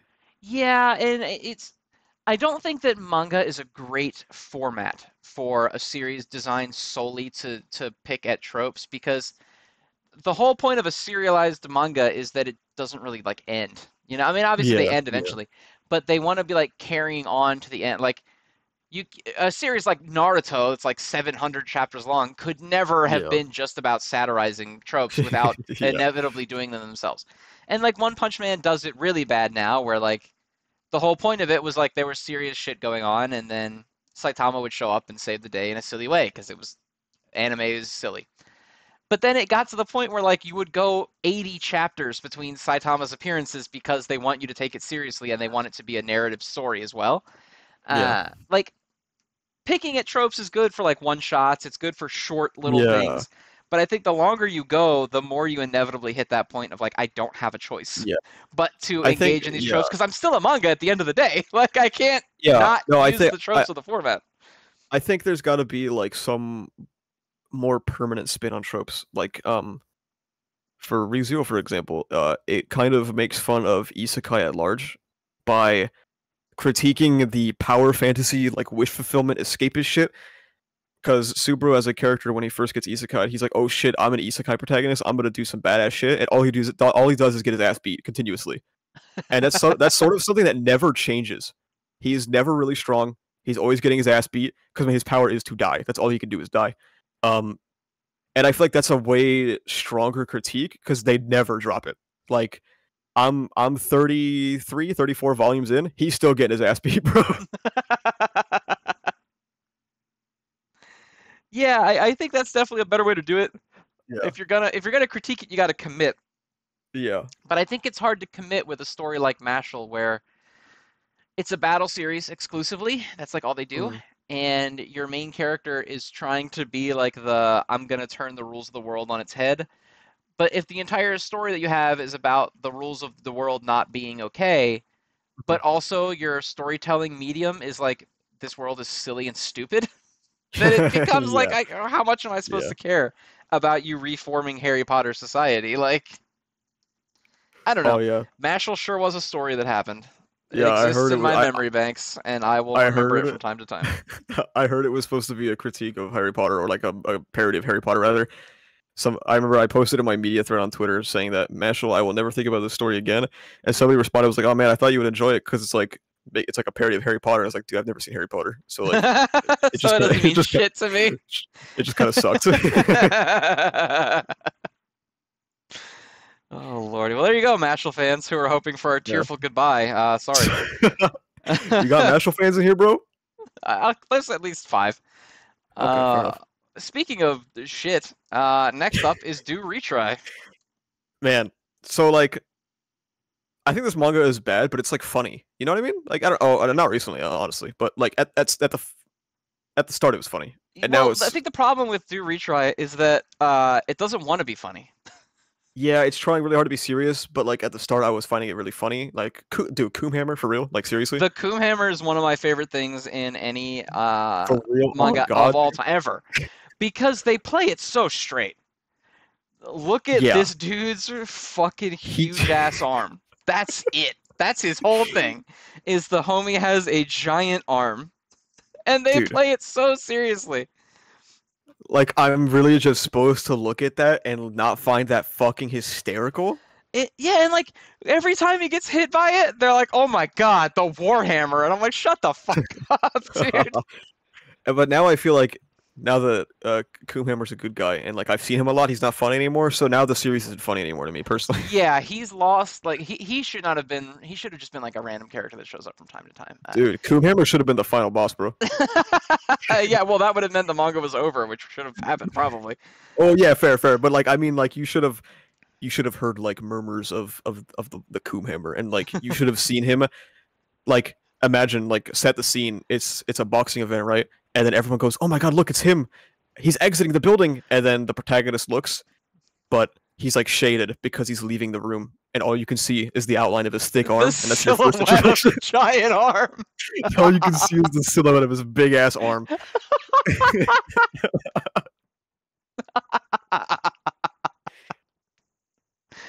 That would Oh have been fire. man, That would have been fire. this whole series is just stupid. I don't know what to say about it because I don't like anything about it. I like Yeah, the original premise. I'll say that. I thought that like, oh yeah, shit, this I is a agree. World War II orphan trying to save his sister, and so he has to get in with like the Yakuza to do it. And then Yeah, they were just like, hey, you want to look at these like they look like Punch-Out characters that he's got to just fight like cartoons now. yeah. It's very weird. It started off literally with like, oh man, America really fucked up Japan in World War II. That's crazy. And now he's fighting like fucking Pepe Le He's Pew and fighting shit. Like, what's his happening? like he's fighting his like dad's fucking comrade in the war and shit. Like what? Yeah, in How a did we get fucking here? boxing ring. Yeah, how did we get? What's happening, man? I don't know. My This shit my note sucks. my note for this chapter this week was simply I felt nothing and that was it. That's fair. Yeah, I open Do Retry and New Age Exorcist are 2 series that I forget are in it, and I'm like, ah, shit, I have to read those, and I very quickly do. I'm not gonna lie to you. I do look forward to reading New Age Exorcist because I love to hate. So The hate fuels me. the hate feels Well, me. we have one more thing that we need to talk about before we could talk about New Age Exorcist, which is My Hero Academia. Yeah. Where do you want me to start, man? Like Hey, buddy, you do you. This is your episode. You do you. Okay. For those that are unfamiliar, I got my start as an anime YouTuber, derogatory by the way, because of My Hero Academia. It used to be my top 1. I watched seasons 1 through 3 and I really enjoyed it and I thought it was a cool spin on a lot of shonen tropes. Haha. Funny how we were talking about how series that make fun of shonen tropes end up doing shonen tropes anyway. And after I watched the anime, I started reading the manga and I started watching Ocean Man's videos. And that really got me further in depth into My Hero Academia. And I was caught up by the time Endeavor Agency was coming out. And so I started shitposting on Twitter. I gained a following because at the time, My Hero Academia was getting shit on from all sides for, I still think to this day, pretty lame reasons. Um, and I became known as the guy who talks about My Hero Academia and likes it, unfortunately, because then Act 3 came What out. a cross to bear. What a cross to bear, man.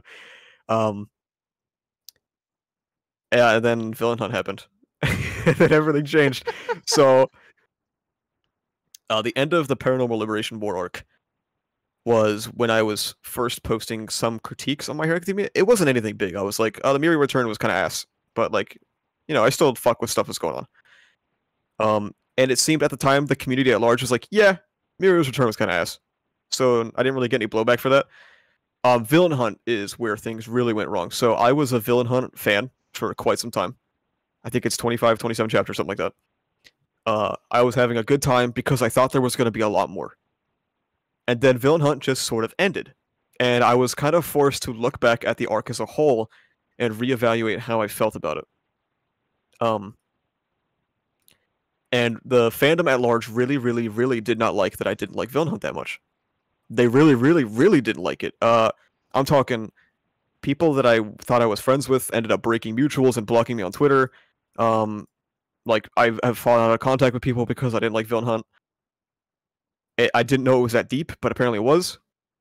Basically, Villain Hunt in Act 3 of MHA at large kind of feels like a very, very large disconnect from the very character-driven status of My Hero Academia.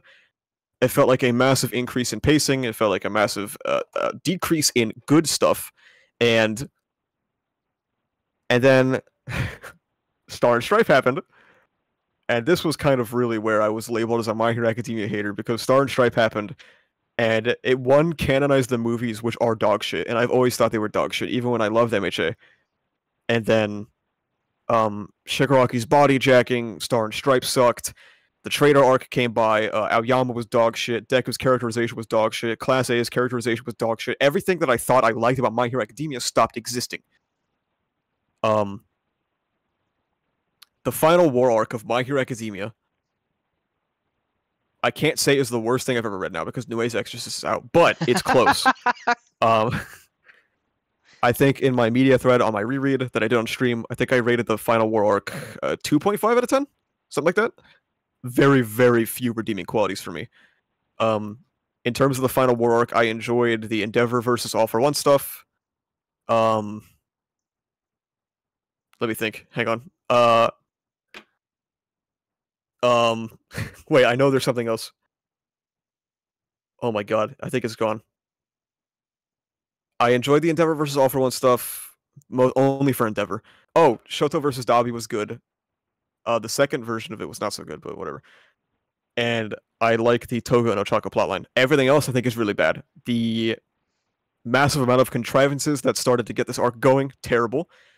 Shinso, like, literally had to get a quirk buff that wasn't feasible with how his quirk worked just to get the fight started. It required dumbing down All for One dramatically. And then almost every single fight that's ongoing, I really don't care about. And all the characters that I thought I cared about, I don't care about anymore. Like, Deku is nothing. Hawks kind of showed up to the fight, got his ass beat, lost his quirk, and that's it. Which was really fucking bad, by the way. I have so many thoughts that are fucking rotating through my head so fast right now. Oh, the racism plotline is single-handed. That is the worst thing I've ever read. On a scale of 1 to 10, it would be a 0, even though it's not on the scale. All for One is one of the worst villains, probably. I haven't read as much Shonen as you guys probably have, but I think it's safe to say he's probably the worst villain in Shonen. Shigaraki has been mostly missing in action for 3 years. And Bakugo's revival, terrible. Everything about this arc almost is terrible. Yeah, Toga I and don't Ochako are good, though. I don't care that much about it. Yeah. This final arc is sort of so I really liked My Hero up through like the overhaul stuff, like Yeah. through all that. I thought it was really good.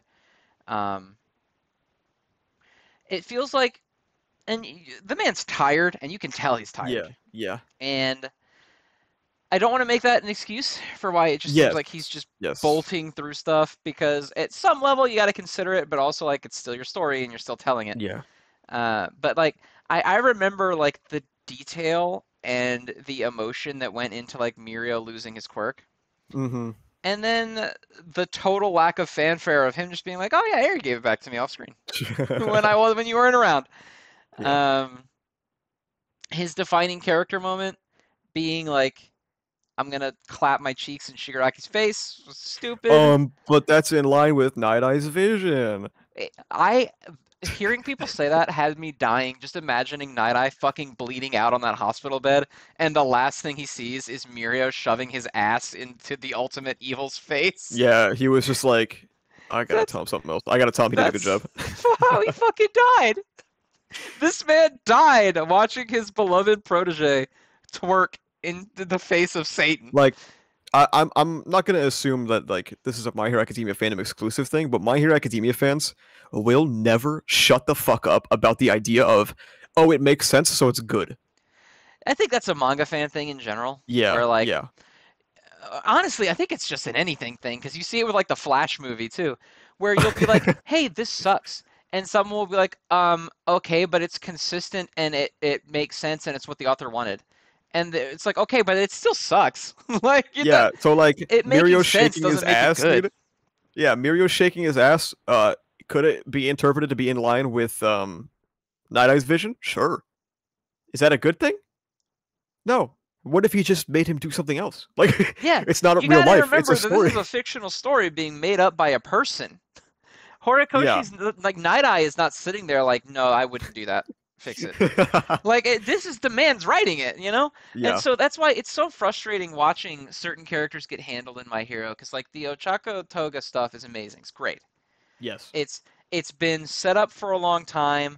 It's got a fantastic conclusion where Ochako has kind of learned that like because you know that first time where they fought and Toga kind of reached her hand out and was like, you know, I want someone to be there for me, and Ochako was like, you don't deserve that because you're a bad person, Yeah. Yeah. and that really kind of shut Toga down. And Ochako Yeah. learned from that of being like, this is not, it's not in line with the type of person that I want to be because I want to be a hero that saves people, Yeah. regardless of what that means. Yeah. I feel Um, like for My Hero Academia, I feel this very strongly. That Horikoshi had a lot of good scenes in his head. You know what I mean? Like I feel like this chapter in particular was one of those scenes that was in his head, and then he had to work backwards from there. And fuck, he yeah, cannot to do that. get there, yeah. Yeah, he cannot do that.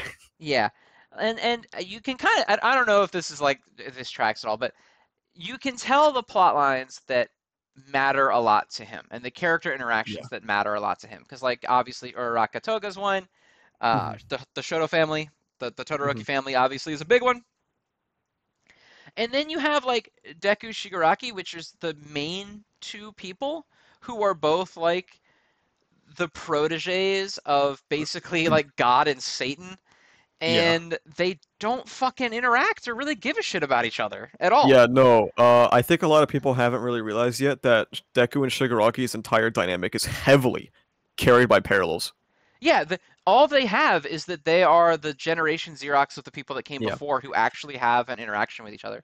And what's really crazy when you think about it is that they also really parallel each other, and then the fact that they haven't been characters for almost 3 years. That too, not Yeah. helpful.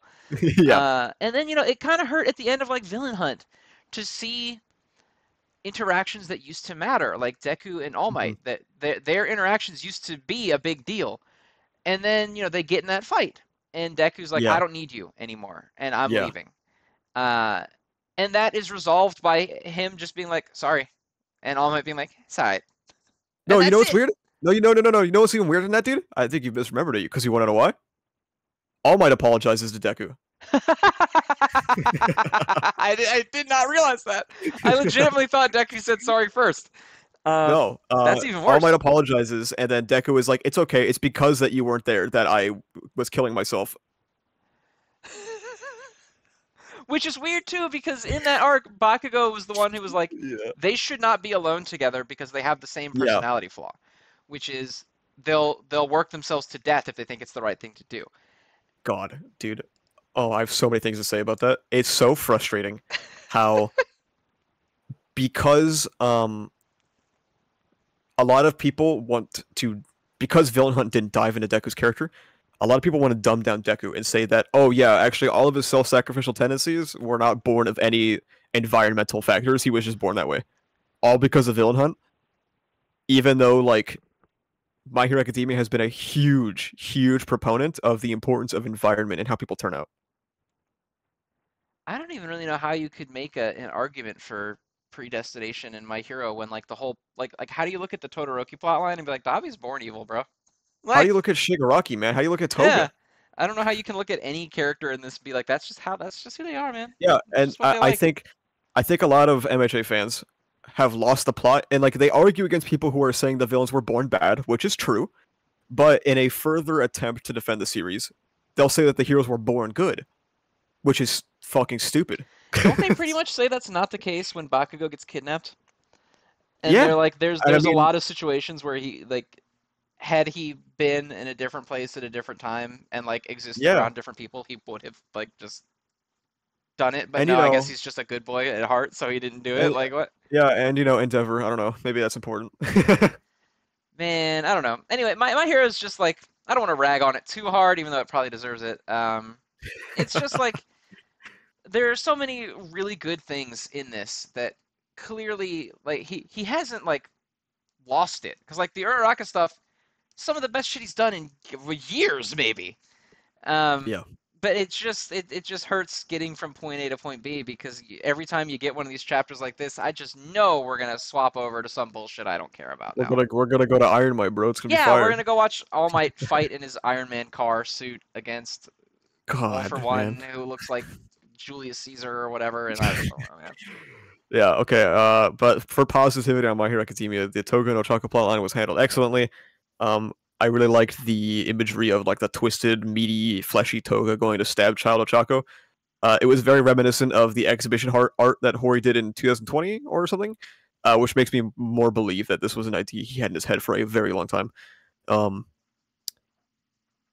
and a startling amount of My Hero Academia fans are extremely pro death penalty. I've realized. Yes, it's crazy, isn't it? Like, dude, I remember having that conversation where it was like, man, it's really fucked up that Hawks just like extrajudicially murdered twice and didn't really do anything to try to stop that from Yeah. happening. And everyone was like, twice was gonna execute millions, and I was like, I mean that seems very bold. To think that he was gonna kill millions of people in the small area that he was in, very bold. Two, part of the problem is not really that like in the moment Hawks killed him, but more that like he Yeah. didn't do anything to avert that Yes. moment. Yes. He So never did anything to really try to actively get twice yeah, away from that situation. I used to kind of have a similar take a while ago, where that Hawks killing twice was the correct decision. But what I failed to do was take a step back and look at the broader picture. Was that in that situation? Yes, that was correct. But what I was missing is that Hawks created that situation to Yeah, begin with. reaching that situation was Hawks' fault.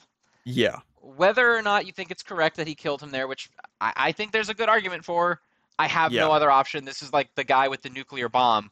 Yeah. can't I let him have set no off other the bomb. option, but also I did this. But yeah, you created the situation where you lost all of your options. And so like Yeah. I don't know how much I'm supposed to care about you. And it's so weird seeing, Toga and Uraraka. First of all, people are acting like this somehow redeems Toga, which it does not. I don't know It's why. I I don't know really why they're don't. acting that way. It's not presented that way at all. That this is some redemption of Toga, like, oh, she's returned to the light side or some shit.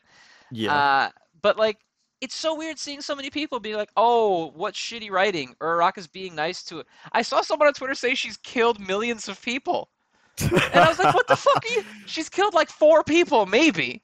Which murder Yeah. is bad, yes, Yeah. but like, do you really need to Um, play up how awful she is in order to justify like wanting her dead? I'm not gonna say all of the criticism falls under this category, because that would be very unfair. But I do think some of it. I think if you swap these two characters to be men, a lot of these criticisms wouldn't be there. Well, I think that's fair, and we're gonna get some shit for that because everyone always hates the sex in discussion, but Yeah. it doesn't happen really with Dabi that much. Yeah. Which I think for Dabi it's kind of more valid because Dabi was a lot more of like an axe crazy, like I'll just fucking Yeah. kill you than Toga ever really was. Yeah. Not that Toga hasn't killed people, she has, but Dabi was very gung ho about it, very like Mhm. I'll just fucking burn you to death, like I don't give a shit. But like Um, someone that like immediately popped into mind about like who was very like integral to like love and themes of that kind of relation and stuff was Yuta. And people yeah, think he's the GOAT. yeah, that's fair. And And he's the Yuta, GOAT. he is. But how much do you hold Yuta responsible for Rika like torturing people and shit? Like Yeah. there's a whole discussion to be had there too. But at the end of the day, it's weird to see people kind of empathizing so heavily with like Dabi, and not to say that he's not empathetic, because I think that No, yeah, yeah. his story is very empathetic. I think there's a lot that there's a lot personally I pulled from that story that I think you can Yeah. get.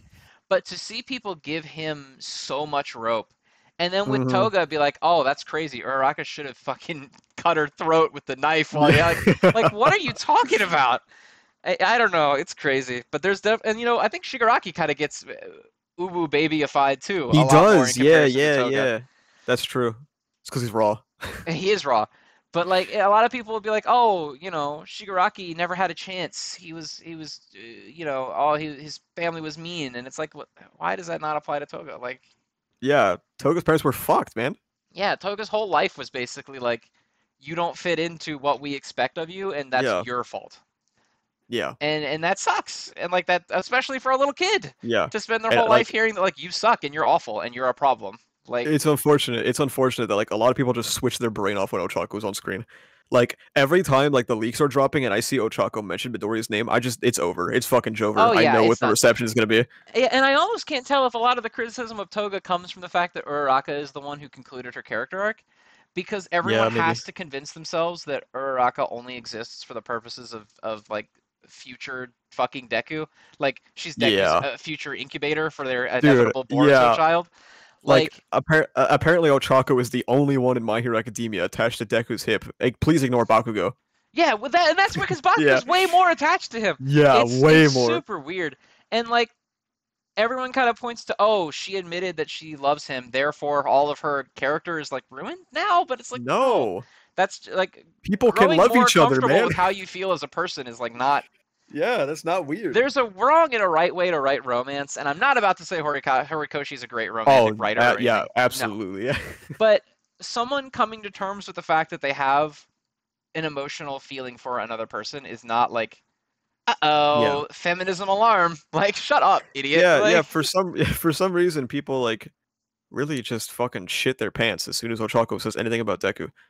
Even dude, Bakugo was having gay thoughts when he got fucking punched in the heart and killed. Like, come on. Bakugo was looking a little sus when he got his heart exploded. Yeah, like, come on, man. Yeah, I don't know. I don't know. It's weird, but I thought the most recent stuff was really good. Some of the best Yes. stuff. I thought the conclusion of Toga stuff was actually better than the Todoroki conclusion, which is crazy because I I really no, like the Todoroki stuff. I agree, and I think it's unfortunate because I'm pretty sure the Todoroki stuff is getting just shoved into like an epilogue.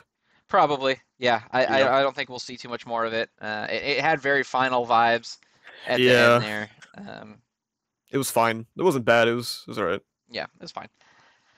All right, let's. Oh, we were on that one for a hot minute. All right, so next up we have the fucking belle of the ball, our champion here, Nue's Exorcist. This is the biggest piece of dog shit I've ever read. I want to point out that when he sent me his list earlier today, that's the very first thing that he said. Before he sent me the list, he said, by the way, Nue's Exorcist is the biggest piece of dog shit I've ever read. And then he sent the list. I don't like it either. I think it's just awful. Yep. The main character is not likable in any capacity. Nope. He I literally almost think the main exists character might as as a well be Nue. self-insert. He literally exists as a self-insert because I'm pretty sure the author wants to fuck all these kids. Yeah, I mean, kind of like I don't Yeah. want to necessarily say that, but also he definitely exists for the purpose of like, there's that genre of media that's like, hey, are you a weird, lonely loser dude? Yeah. Have you ever considered that that's every woman you've ever talked to's fault? Look at this loser weirdo. He has Yeah. all these hot girls just flocking onto him. Wouldn't that be awesome? Shouldn't you want to paste your brain into this guy? He is completely irrelevant. Like, nothing that he does is interesting in any way. Yeah, The most recent chapter is literally a Oh my beach God, yeah. episode, and it's I chapter was 10. gonna say this chapter fucking horrendous. He literally has like a oh no, I touched titties moment in it. Oh my god, man. It's so bad. And like almost everything about the story, except for I would argue I actually kind of like Nue as a character. Um, I think the rest of it's just fucking dumb. Like Nue Yep. is super strong for seemingly no Dude, reason. We haven't really you, explained why she's just like even when sealed, she's stronger than you everyone. know It's what's like you I think they introduce a new woman every 2 chapters. they do, yeah. Yeah. They introduce a new cute girl to Yeah. accidentally like give this guy panty shots every other chapter. Um, Nue is at least endearing. Like I like that she's really good at video games because she's just fucking bored. So she just plays like board games and card Yeah. games and video games and shit all the time because she has nothing else to do. I think that's kind of an endearing character trait for like to Yeah. have for your superpower character. Because if you're a lot of times when you have a character that's like larger than life, you know, Hmm. kind of like Gojo, All Might, Hmm. you run the risk of them being kind of boring. Hmm. And I think Gojo and All Might avert that by being kind of very whimsical, silly characters. They both Hmm. kind of have the most unrealistic personalities of their cast Yeah. for most of it to kind of bypass that. Like if they were just normal dudes, they'd be boring as shit. Um, Yeah. and Nue kind of reverts that by just being relatable, sort of like Hmm. I have nothing Yeah, to that's do, fair. so I That's have a fair. bunch of stupid fucking hobbies. Like I kind of like that. That's fair, yeah. And that is where my praise of this ends. There is nothing Yeah. else good about this anywhere. I don't even Yeah. like the art very much. You know what's crazy, man, is that this is top 30 on Manga Plus right now. That's just like I don't know if you follow these accounts, but I follow like the shonen accounts that go through like, oh, here's the table of contents for this week and Yeah, stuff. yeah, I see him. Um, and it's It's getting higher, crazy isn't that it? this it's getting higher and it always ranks well. And then all the good shit, like Fabricant 100 is like fucking like Jack from the Titanic clinging to Yeah, that door. gun to the head, bro. Yeah, and then this horse shit is like, oh, who's my sweet little man? Like, oh, and that is sort of maybe like the sign that I'm too old for this shit now. Like, it's not I for don't me know, dude. anymore. I Um, it's weird because because I don't like know I how could. you could possibly like this other than just being like, You're I'm too so horny, young to dude. look at porn, so You're this is so how horny, I man. get my porn, right? You Like, got like if you like this manga, you gotta relax, bro. Like, yeah, I this is an open challenge, and I will not make fun of you in the comments. I promise. If you like this, I will even remove comments that make fun of you if you yeah, because there name people yeah, will make fun of you, so I will remove those comments. write a If you comment that names reply to five this with teams, bro. I just want to reply. I want you to reply to this and just explain to me what you like about it. Um, and I'm completely open to hearing it I will because say, I can't find anything in here that makes me want to keep coming back for more. if your reason for liking it is that you are horny, then you know what, dude? At least you're honest. I respect the honesty. Yeah, that's Yeah. fine. Like if your reason for liking this is I just kind of like coincidental anime softcore stuff, Yeah. fine. It's not my thing, but fine. Like that this is the series for you. But Yeah. I can't imagine this being like, oh, this is one of the best series that Shonen Jump has dropped. For like for a fact we're gonna lose Fabricant 100 at some point, the same Don't say week that, that Nue's please. Exorcist is gonna get its anime announcement. Don't say that, man. I can't take that shit right now, bro. Come on. If Fabricate 100 falls, dude, my average score of every weekly Shonen Jump manga is plummeting. Okay. we the fucking Fabricant 100 army trying to hold the line while Nue's Exorcist is just like guys, go to Manga Plus and start reading Fabricant on Manga Plus. Please do anything you possibly can. I need you to start tweeting hashtag Fabricant 100, please. Please start tweeting. Man, this manga is so good with like just a random panel. Just grab any panel, man. It don't matter. Yeah, I just man, Do you remember? Do you remember when I first started reading for doing this podcast and I tweeted something about how this manga is gonna live forever, and people were like, "That's not gonna happen. Can you stop?" yeah, people were giving you shit. You were like, Nue's Yeah, Exorcist, I guarantee you, is gonna get an anime. It's gonna live forever. It's gonna be popular, and yeah, everyone's like, there's no way anyone's gonna like this. And now look at us. Where are we now? yeah. What So miserable existence are we in on a Chapter 10 beach episode? yeah, so this proves that my opinions are all objective and everyone should trust them 100%. Oh man, yeah, it sure is shit that I have to look at every week for this. Yeah, It Are you sure excited is for one next of the week? work obligations of all time. I'm excited. I'm excited to talk about it next week, dude. Maybe they'll go to another beach. You know, maybe Maybe he'll maybe Nue will trip be and like me. accidentally rip someone's skirt off next time instead of grabbing her Oh, boobie. oh boy, Peak I'm fiction. so pumped. Peak fiction. I'm gonna just Yeah. start going through all of Tenmaku, or not Tenmaku, Nue's Exorcist, and start editing those domain expansion jokes into like everything. Like that's It'll that's be more that's what I'm gonna palatable. do now. It's just gonna be him like when the girl gets upskirt when she's like in the cafeteria, and then she turns around and points at him. I'm just gonna edit that to say domain expansion, It'd be far more palatable. and it'll be So, better. Yeah, that's the yeah. thing. It'll be better after that.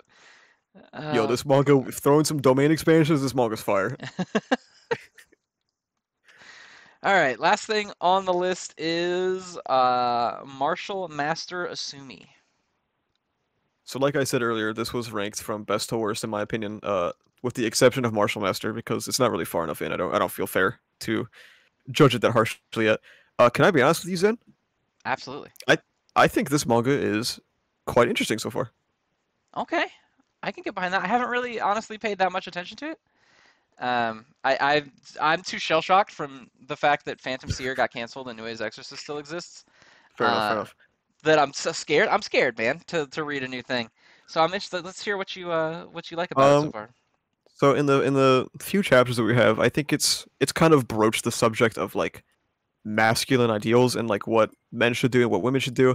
And through the protagonist's brother, I think it's introduced the concept of like strength-based identity, and I'm hoping that it kind of forms a link between that, like the masculine thing, and then strength-based identity. Um, and I think the protagonist is, moderately interesting, as moderately interesting as you can be, like 4 or 5 chapters in. Um, I think it's not that he's not like cowardly. He just doesn't want to fight because he thinks it's kind of pointless. However, as soon as he finds out like his brother has just been like, because his brother's like a pro and he's been kind of like beating the shit out of this non-pro in the ring, and his brother is kind of a dick about it. So the protagonist is getting like pretty pissed off about it. And I think it's cool when you can find strength in protecting others, even though you don't want to fight. So, and I think that's like a healthier ideal of masculinity is expressing your strength to protect others. Okay. So Okay. I think it's got cool potential. It's not that far in though, so I don't have too much to say about it. That's fair. I can get behind that. I'll have to catch up Yeah. for next week so we can actually talk about it. Yeah. I have not been on the cusp of it, but it certainly sounds better than Nue's Exorcist. So already that's not I'm there hard. for that. Yeah, people have you been reading Icehead Guild? Because I have not. I sure haven't. Okay, good. I was really afraid that you would have read it and I would not have, so No, the only thing I read outside my normal rotation was the Minato one shot for Naruto. Oh, That was it. okay. Yeah, Which was very I didn't good. know. You should read that if you haven't. Maybe I will.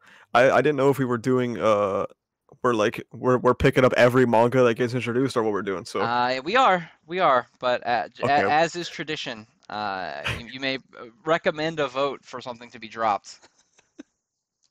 we're We keeping New we Age do Exorcist. live We're on the keeping air it. cancellations. So We're keeping New Age Exorcist. Okay, that I shit. almost think that we should too because It's too funny, like man. it's funny. Yeah, like that's the only that like it's funny.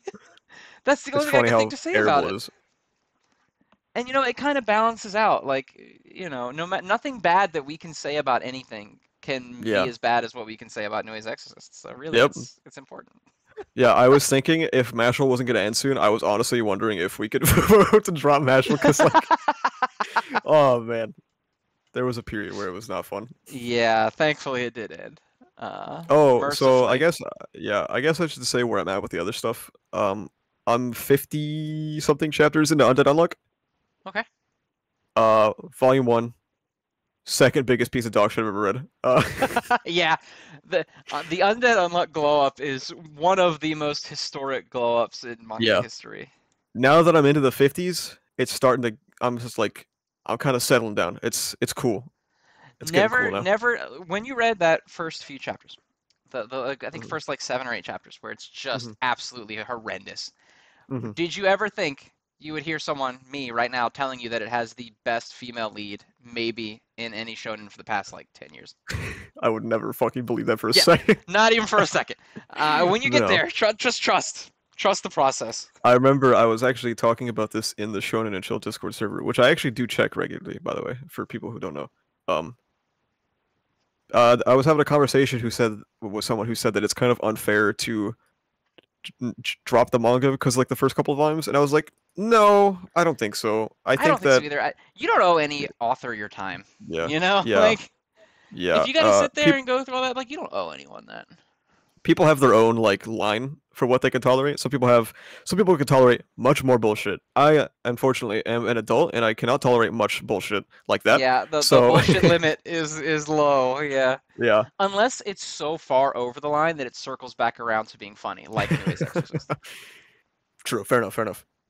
Um, yeah. If I wasn't doing Shonen and Shonen, the ways Exorcist wouldn't have made it past like page 5. So Welcome to hell. The yeah. curse of having to do this. I think it's totally reasonable to drop Undead Unluck first couple volumes. Yeah, if you Very don't like it, very then that's rough. like, yeah, it's a legitimately miserable beginning. And I don't know what they were thinking doing that because once you get through that, it never does it again. Yeah, it's really picking up, man. Like I don't know, it's really starting to do some cool And stuff. at no point does it like backslide into that. It's never like, uh-oh, we're doing weird like rapey stuff again. So I don't know why it started with that. I know a lot of people are like, oh, I bet he did it so he didn't get canceled because as we can see with Nue, that shit sells. Um, but I don't know what happened. But if you can power through it and you like it, that's fine. But you don't owe that guy or anyone else your time. Like that's still, Yeah, it's like I said with Horikoshi, that's still his story and he still wrote it. yeah, So you don't owe him getting through the shitty parts to get to where yeah. it's good. Like Normalize liking or disliking literally anything you want for any yeah, fucking reason you could possibly think of. everything you like is good and everything you don't like is bad, and Dude, that's all that matters. I have to have that conversation in my Discord all the time because people don't grasp it. They're like, I hate the phrase of like, oh, I think it's good, I just don't like it. And I'm like, motherfucker, then it's not good. Then it's not good. Yeah. My Yeah, two things that I hate are one, it's objectively good, but I don't like it. oh Shut yeah, up. yeah, Shut up. yeah. Shut And up, two, dude. the concept of like the shame behind liking stuff where you're like, I really Yeah, like this, but I admit it's not so. Shut up. yeah, Shut up. Just like it with your chest. Like it with your whole yeah. chest. Yeah, like If you the think issue One with Piece is the greatest thing ever created, don't tweet at me and be like, "Oh, I actually think this is a really good manga, but I will admit it's pretty bad at all this stuff." Shut up, man. Just say you think that shit's fire. I don't care. yeah. Do you? I I mean, don't like like do you. I got criticisms of ReZero, but if you're watching this podcast, start watching it right now, okay? It's actually perfect now that I think about Flawless. Yeah. Literally it. everything I like is good. Everything I don't Yeah. like is bad. If you don't agree with me, you can say that, but I don't really care. Like, Yeah, my issue with the argument of like, oh, it's good, I just don't like it, is it feels like it's an appeal to objectivity without saying the word objective, because it feels like it's separating personal enjoyment from objective quality when I feel like objective quality doesn't exist. So like you're setting it apart for a random reason. Then it feels like yes. And I think there's some situations where objective quality can exist, like, but those situations are very technical. Like, hmm if your art is drawn really shittily and like off frame, like then it's bad. You know, like I can't make an argument for your paneling if your paneling sucks. Like, what was that shit? Aliens area, where every page would look like a bookshelf of just fucking panel, like it was a nightmare. And like there is some point where you're like, I can't say anything for this to make it like there's nothing I can do to defend this. But I think that people, especially, and I'm going to get shit for this, but oh like we are, it's we're in a community on Twitter, especially like because Twitter's where it's the worst. I find like in like YouTube comments and stuff, as toxic and as they're supposed to be, I never really find people getting like super bent out of shape about shit that other people like. Sometimes there will be responses like, "Oh, that's ass," actually, but like it's not that bad. But you I know feel like actually yeah on like Twitter, especially where people have their name and their like, sort of online identity like attached to the shit that they say, they yeah don't want to have an opinion too far outside of what everyone else thinks is like okay. You hmm know? Like yeah. you see it with the MHA stuff a lot where like Tell me about it, dude. yeah, well I guess if anyone knows it's you. Where it's like they'll say something and they'll be like, I don't think this is super great, but you know, my hero still like I'm you know, everything has to be I'm stating my opinion, but then I'm also sanitizing my opinion so no Yeah, one gets too upset with me that my opinion is different from yes. theirs. I know that Ocean Man particularly had to deal with this a lot, where people, if you don't specify that this is your opinion, for some reason people will presuppose objectivity to your opinion, and I don't know Yes, why. which is insane because Yeah, anyone saying anything that is opinionated by default is their opinion, right? Like exactly. Yeah. if you don't put IMO in front of whatever you say online, you'll have this subset of people be like, "Well, that's just what you think." It's like, "Of course it is." That's why I said It's, it with my mouth in my yeah, own words yeah, because it's the shit that I think. But it's weird because you'll have people get upset about you supposedly inserting objectivity into your opinion, and mhm. then they will immediately do the same, where it's like, oh, you just think that it's bad, but actually it's good, and most people think it's good. And it's like, I don't But care what most people think. actually, Villain Hunt sold really well, so Yeah, like shit. And all right, here's my hot take on this subject. okay. Everyone's life experience and view of the world is different. And so if you think something is good, that is a fact for you. And you don't have to justify it to other people that don't agree with you. This shouldn't be a hot take, which is You, unfortunate. you don't have to like make other people. I think some of it is that people don't like to like things other people don't like, which is why like Yeah, when a series gets really big, your One Piece, your Jujutsu Kaisen, Demon Slayer, My Hero, yeah, um, people react really negatively to negative feedback of those things because they almost view it as like a competition. Like I have to like the best yeah, thing. The thing that yeah. I It's like like the is series the wars. winner, you Yeah, know, which is yeah, weird on its own. But normalize liking what you like and just liking it and enjoying it with your yeah. chest without having to convince other people Look, that either one, you only like it a little and you're still cool because you dislike the things they dislike, or like just fuck them. Who cares? You can be if friends with people who don't like the same comic books you do. yes, Like it's not that hard. if you are capable of phrasing and explaining why you like something, then that's cool. But you don't have to. Yeah, I think a big difference, which I see a lot, is like someone on their own page, or their own online space, wherever that may be, Yeah, saying, I don't like this, yeah, is not the same thing as going to someone saying, I like this, and replying, actually, that shit sucks. yeah. Those And are I two think a lot very of different behaviors. a lot of people are very deluded into thinking that's what happened. Like they're like equivalent. Yeah, that like, oh, and you always see like, oh, well, you said it in a public space, and it's like, but being in a public space does not invite everyone around you to be an Yeah. asshole. Like, So like I'm of the opinion that well, I'm also a public figure, so I guess it's different. But like if I'm posting shit on Twitter, I expect people to respond. But also like one, you don't have to be a dick about it, and two, like you also don't have to respond. Like so yeah. you're not Yeah, you're and not I'm like not morally saying like, oh, obligated to you do should it. never share your opinion with someone because I think there are Yeah. certainly ways you can do that. You can say, oh, I love, Jujutsu Kaisen, and someone can say, oh, I kind of thought this Yeah. last arc was a little on the slow side, but like I'm still keeping up with it.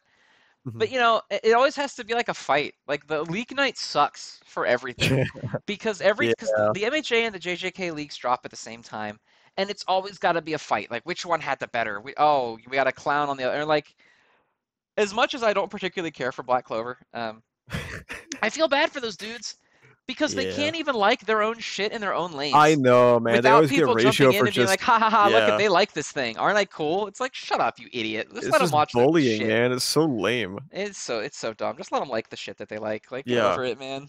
Um yeah, it is really fucking like I really do feel bad for the Black Clover fans. They're just trying to mind their own business in their own space and like why what do you rain on the parade for? Like what's the Yeah, you point? don't have to like if someone's.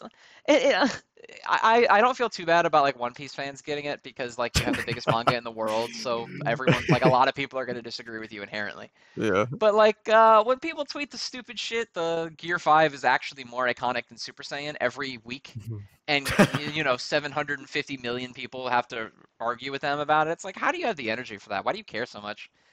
If Yeah. that guy, you're never going to convince someone else by going to their page and saying, actually, this opinion you have is wrong. I think it Mhm. sucks. They're never going to be like, oh, you know what? You're right. Yeah, no, I get it now. Yeah.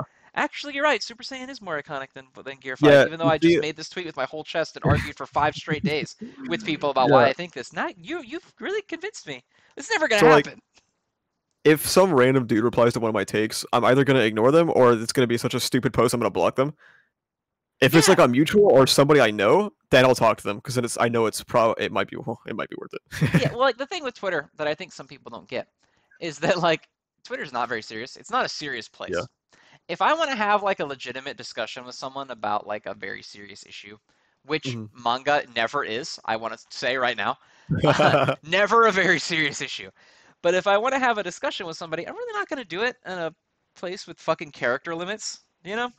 Yeah, true. Um, and so like when people come up and like, oh, why won't you defend it? I'm like, dude, I'm not here to. What do you want me to debate you? What's that mean?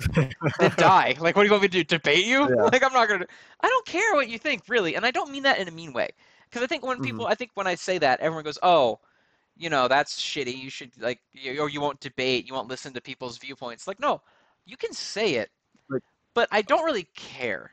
And I don't mean that in a like a you're a little person or whatever beneath me kind of way, yes. but more of just like it's not that big of a deal for me to Yeah. devote too much brain power to. I Yeah. enjoy Jujutsu Kaisen, and some people don't, and I'm not really invested in arguing with you why you should or not. You know? I think a lot of people don't really fully grasp that well, obviously we're not like fucking celebrities, but you and I are public figures. We can't argue with everyone who wants to argue with us. That would be Well, a no, fruitless that would path. be endless. Jesus, Yes. that would never. That would. Um, God. and a lot of people take it really seriously when I block. So people like to characterize me as somebody who blocks anyone who disagrees with me, which one is not true, and two, if I block you, you're probably just annoying.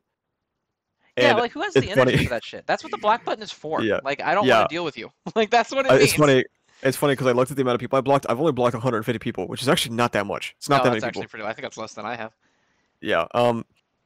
I block you if you say something under my tweet and I look at that, and if my first thought is, "Oh, you're stupid," then yeah, I'm just gonna block you. Like, Yeah, because like I don't have time to deal with that, and I don't. You don't owe anyone any yeah. explanation. So I think when people get blocked, I think what they assume is happening on the other side of the screen is you're beating your desk and you're so mad and you're Yeah, fucking like oh, raging. I did it. I tilted them, and they blocked. Yeah, No, it's like I don't have time for you. Like get it, go away. it's Shoo. usually I see the tweet, I'm like, oh, this is dumb, and then I block them, and then I've even done it on stream where like I'll see a tweet on stream, and I'm like, oh, this is a really stupid tweet. Let me hang on, and then I'll click real quick and I'll block them, and I'll just keep Yeah, scrolling. because who cares? Like at the end of the day, who gives a shit?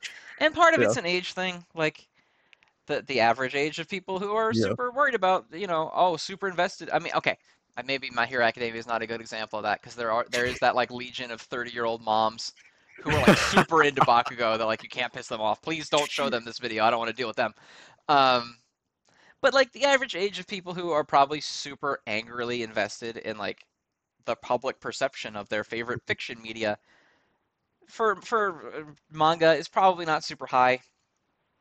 A Yeah. person who's acting like it's life or death that they got blocked on Twitter by someone they do not know and have never spoken to before are probably people that aren't paying their own bills right now. Like there's shit in life that matters, and having to converse with everyone, like, because Yeah. sometimes it's my toxic trait, but I will stir up the discourse on Twitter purely because I'm really bored sometimes. I Man, love it. I love it, dude. It's so funny every time you do it. there's some shit that, like, I'm just bored.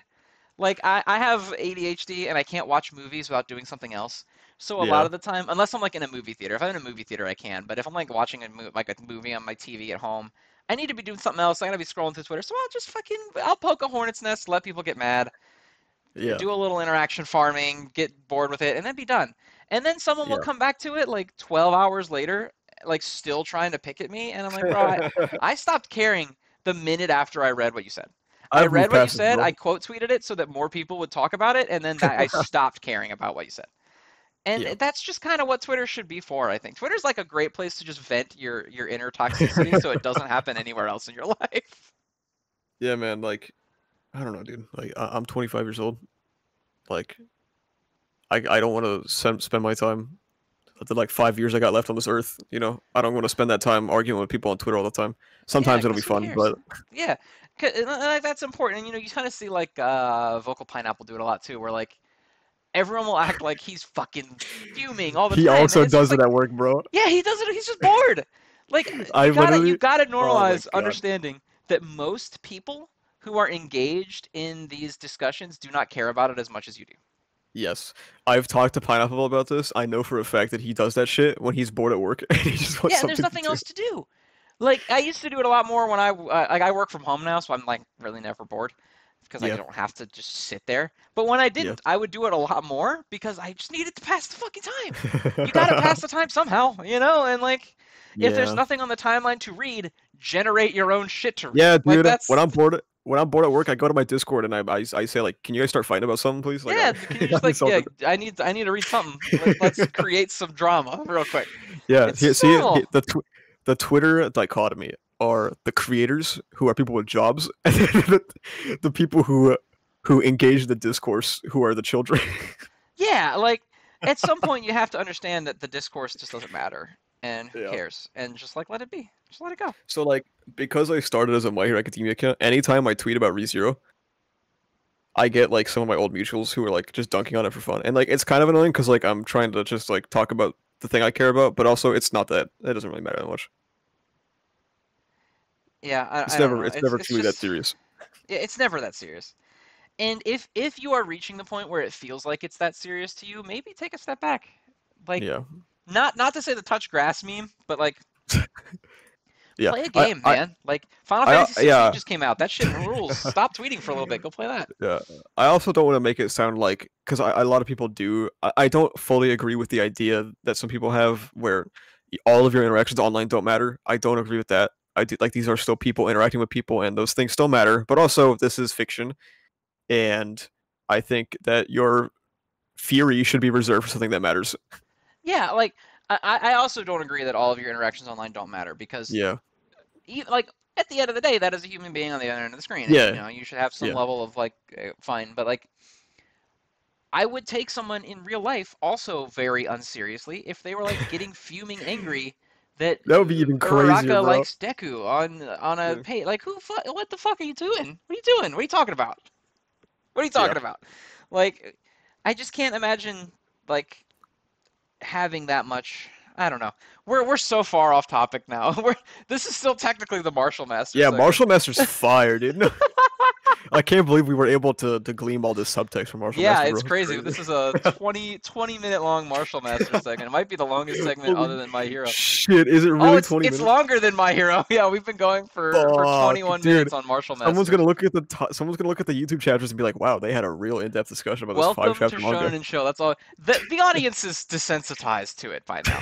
They'll see something they know is not worth 20 minutes of conversation and be like, some Dude, shit happened here.